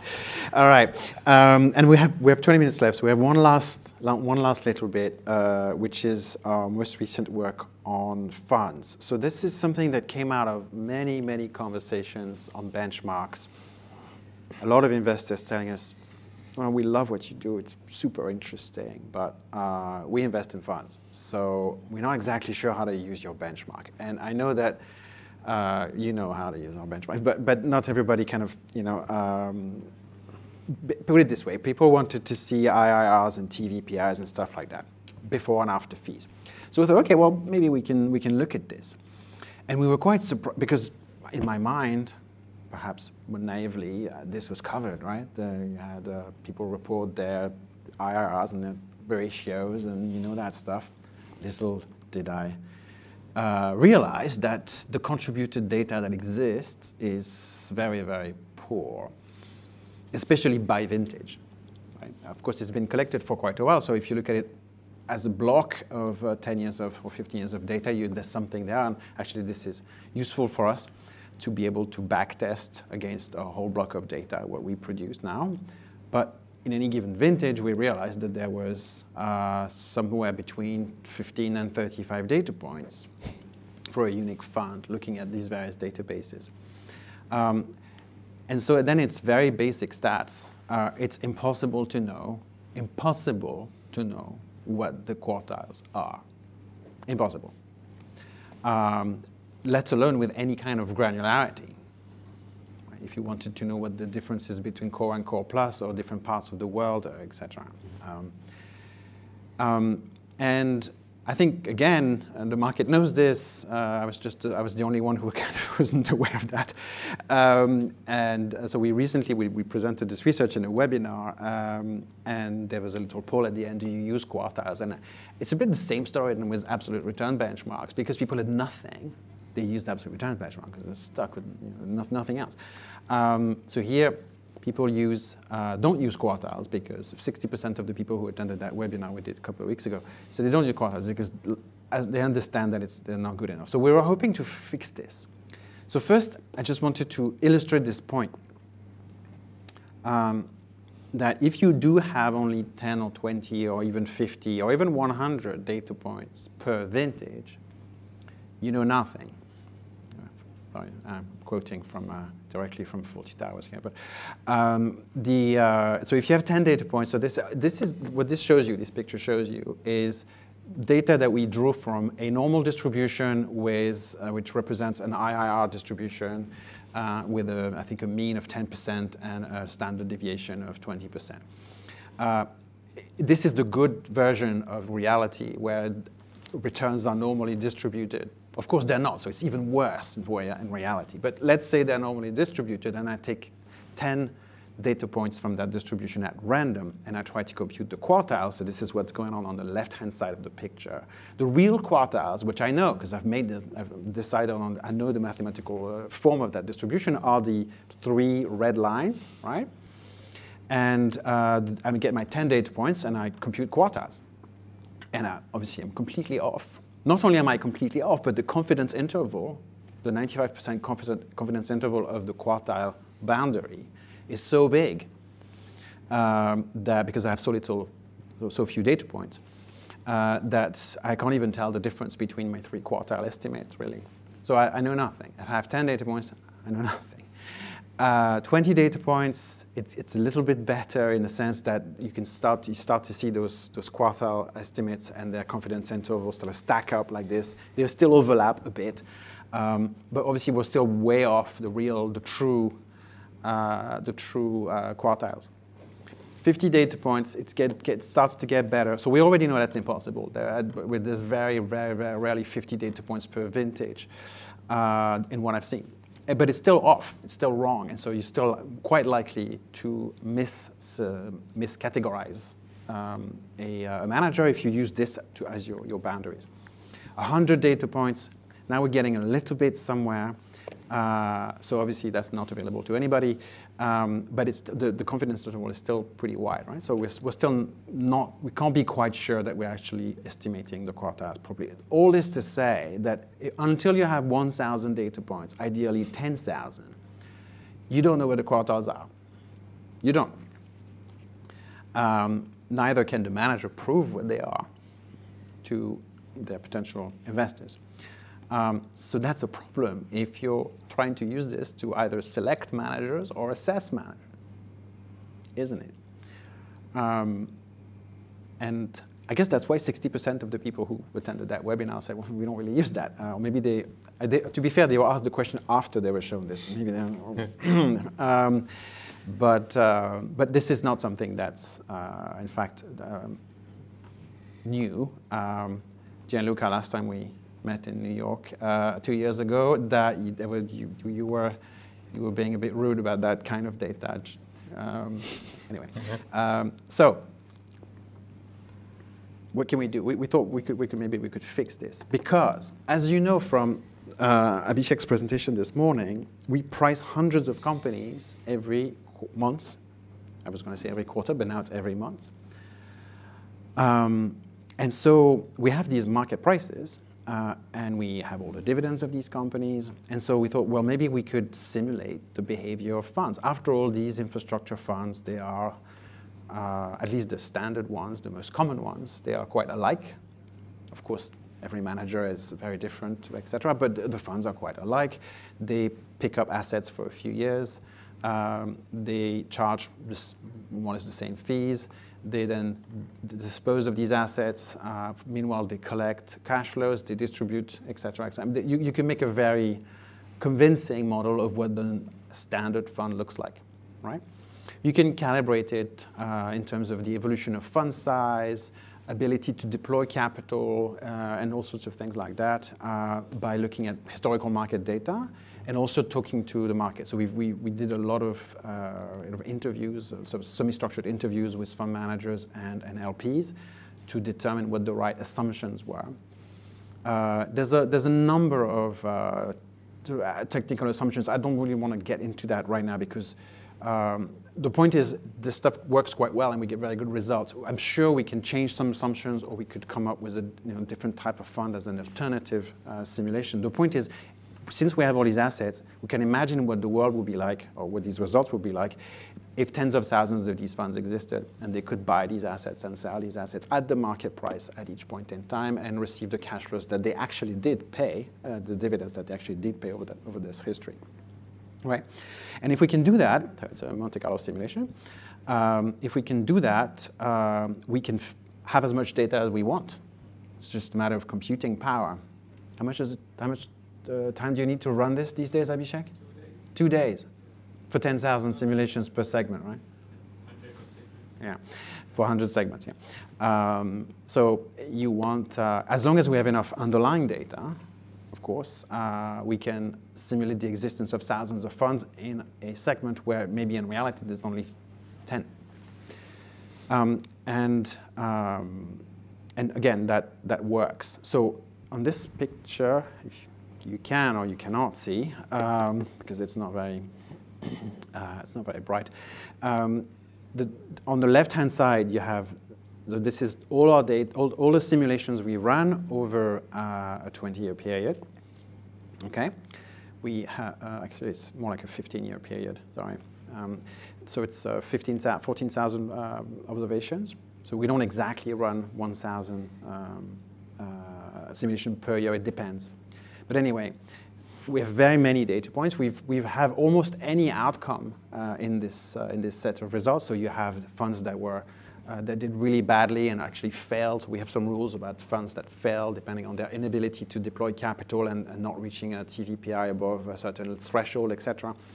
Some that have done incredibly well. Most of them have done something that's around the average of what the results we get. And so here again, we get 3 quartile boundaries, which are those little black lines in the middle of those gray dots. And on the right-hand side, you have 200 data points that are actually contributed data points for the same time period by asset managers. And the quartiles match almost perfectly. Meaning, so 200 data points, as I showed you earlier, it's not a lot, but it's OK. You start to get a sense of what the quartiles really are. So this is very backward-looking. We don't want to use this now to assess an asset, a manager in a current quartile, in a current vintage. But in terms of backtesting the simulation, it's interesting, right? We know that the quartiles were reasonably well known for those past 15 years. And we see that what the simulation predicts is basically bang on, or at least certainly in the confidence interval of those 200 cases. So it shows that it can be made robust. Of course, there were multiple iterations, there were multiple tests. We also market tested all the results with a number of participants. We showed them all the IIRs and the TDPIs for different segments, et cetera, depending on their specialities, to make sure that people found the results convincing or at least believable. The point is, you do this in aggregate, so we find the same quartiles, okay, so great. But when you do this in one vintage, we find very different quartiles, because now in one vintage, so this is 2018, on the right-hand side, we have 20 data points or so, or 20, maybe 25. So our quartiles are completely unknowable, as you can see from especially the top quartile here. It could be almost anything. Whereas on the left-hand side, we have 10,000 simulations, and we have a pretty good idea what the quartiles are. So by using market prices that are computed according to the methodology, you know, and it's quite robust, and simulating funds using standard rules, we managed to get something that looks like what the universe is, historically speaking, and should be if we had enough data in each segment. Right? So we've kind of solved the question of the granularity and the robustness of the quartile estimates. And of course, you can do this gross of fees, but you can also run this with any fee scenario you want. So 2 and 20 with an 8% hurdle rate, or 1 and 10 with a 6% hurdle rate, or any combination of the above. And also use fee levels that are extracted from historical market information, which is a little bit more maybe like a historical representation of what the quartiles have been in the market, as opposed to for one type of fund, one type of fee structure, etc. So the point here is that it's possible with data and a bit of market testing to generate results that solve some of these data holes, or this data paucity problems that we have, and which are endemic so far, were very difficult to get rid of. So now I have asked Avi and later Gianluca to provide their comments. So they've read the paper. It's a slightly longer paper than that little ESG survey, which we're still finishing. But we have about 10 minutes. I think we can go over by a couple of minutes. So I'd love to hear your comments and your input. Well, I will try to be brief then. So I really like this paper, and I like the work that you've done. And I think there's applicability here not just to private infrastructure, but to other private asset classes too. Think about private equity, private real estate, perhaps private credit. It reminds me when I was starting my career a long time ago, my first boss had said the biggest division in every investment bank and every private equity firm is the one that shows that they're number one or top quartile in everything, the one that creates the stats and the analytics for that.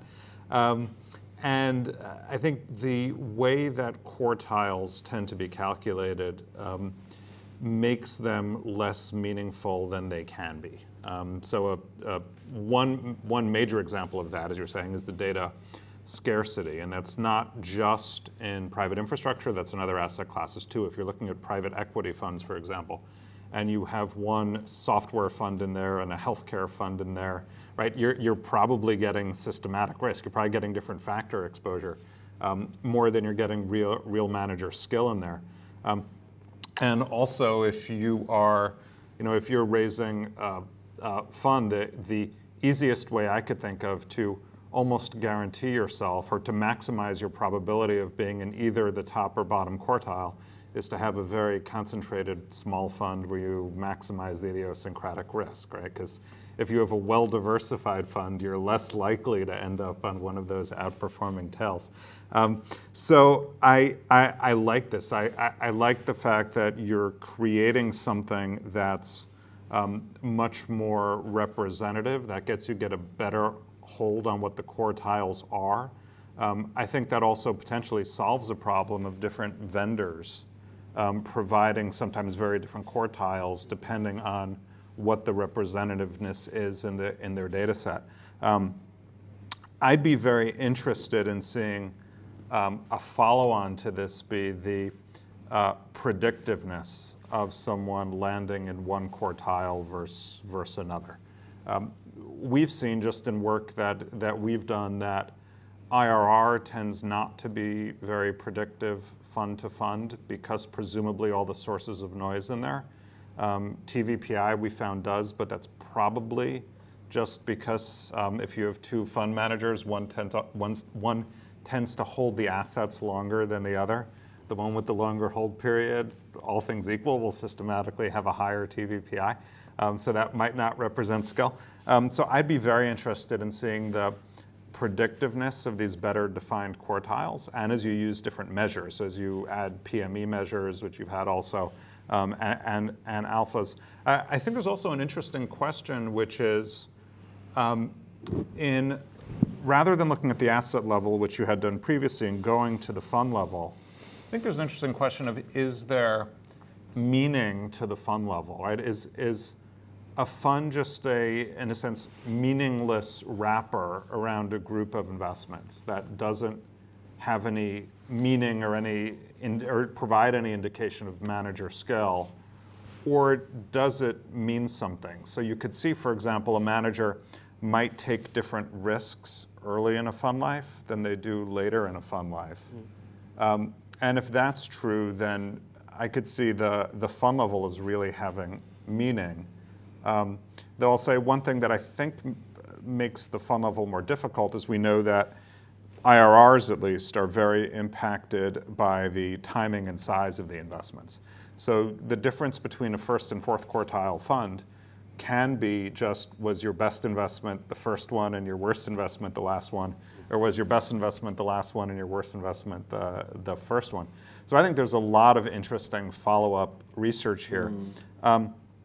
I'd also be interested in seeing, as you develop this more, while you're creating the synthetic funds, how you model the investment pacing of the synthetic funds.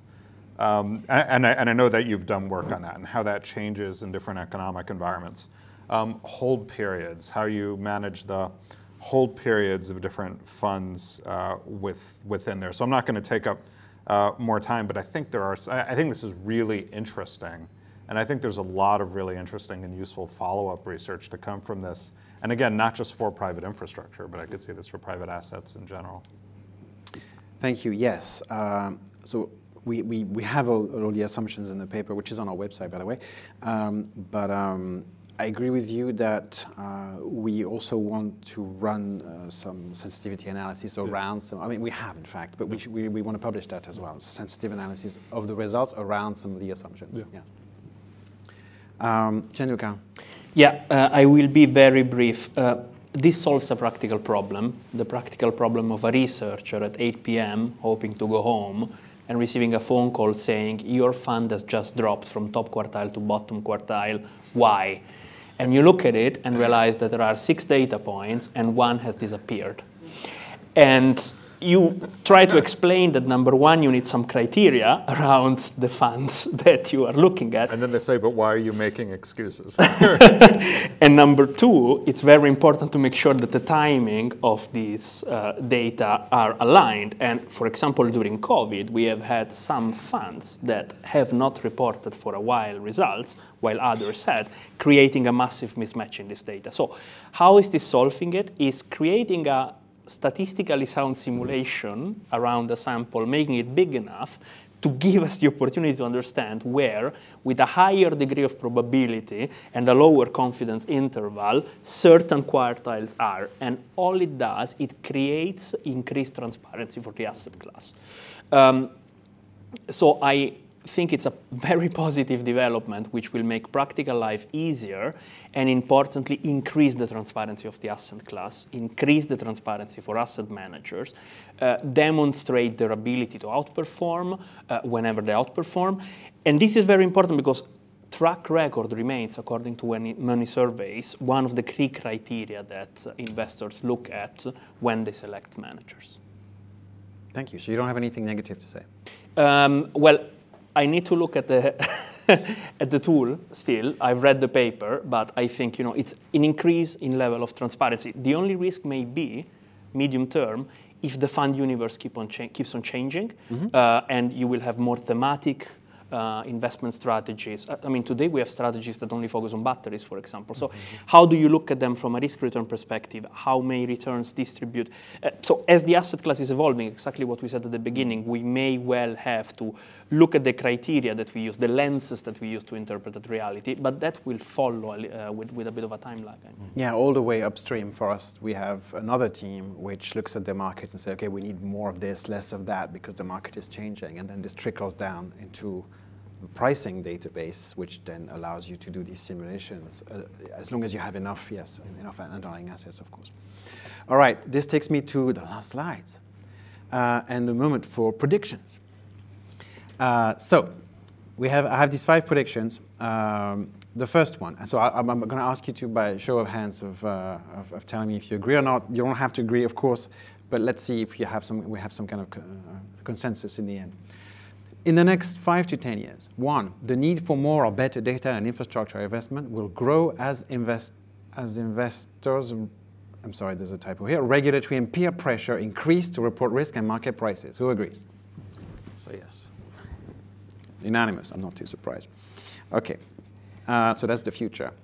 2, better data will create or increase the competitive advantage of those who have access to it and can use it to invest better and report more transparently. I'll give an emphatic yes to that one. Okay, that's the future as well. Number 3, data-driven unlisted infrastructure products using physical assets will be developed, including investable index-based products in the next 5 to 10 years. Investable indices, so just like you had investable hedge fund indices before, or still today. Could I say I'd like to see it? So that's half a yes. Who believes this will happen in the next 5 to 10 years? Ooh, no consensus here. 4, statistical replication products will become possible and a complement of investing in real infrastructure assets. Ooh. I think there will be attempts to create replication products. Whether or not they complement real infrastructure investing is another question. Fair enough. I think that the market will, the profit motive will drive the market to look in that direction, but whether or not they are successful in a portfolio context and they're widely adopted, I think remains to be seen. And whether it's possible in private infrastructure specifically, I think might still be a question. Of course. So you're not sure, okay. Yeah. I agree, not sure. I would like to see it. We have seen hedge fund replication, we have seen private equity replication, so it's natural that somebody will develop replication products for infrastructure. So we like the idea. But like whether they will be successful, I don't know. Math, yeah, but okay. Gianluca? Let's see how fast the retail side of things develop, because if we have more data and to some extent more liquidity there, we may see this expanding into this type of direction. So Laurence, you're also not too sure? Yeah, no, I think it is probably linked to adoption by retail investors because they're keen to have that liquidity and so on, which is not there in the traditional infra fund. So yeah, that could drive. So I have more of a yes here. I'm not sure it will be successfully developed. But I think one of the steps to get there may be the appeal to retail investors. Okay, so we basically agree very strongly on the first 2 points. We know that's the future. The other 2, that remains something to demonstrate and to realize. And my final and perhaps favorite one, Ofgem and Ofwat abandon the CAPM and adopt a more robust statistical technique to assess the cost of capital of regulated utilities. Who thinks this will happen? If rates go up, I think utilities may ask for that. The utilities will ask for that, but will the regulators let go of CAPM?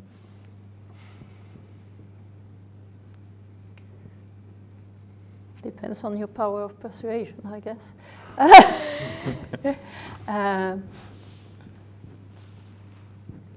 As we like to say, you know, the one thing we know for sure in empirical finance is that CAPM does not work. But anyway. But despite that fact, it is commonly and universally used. So I think... Go figure. I think the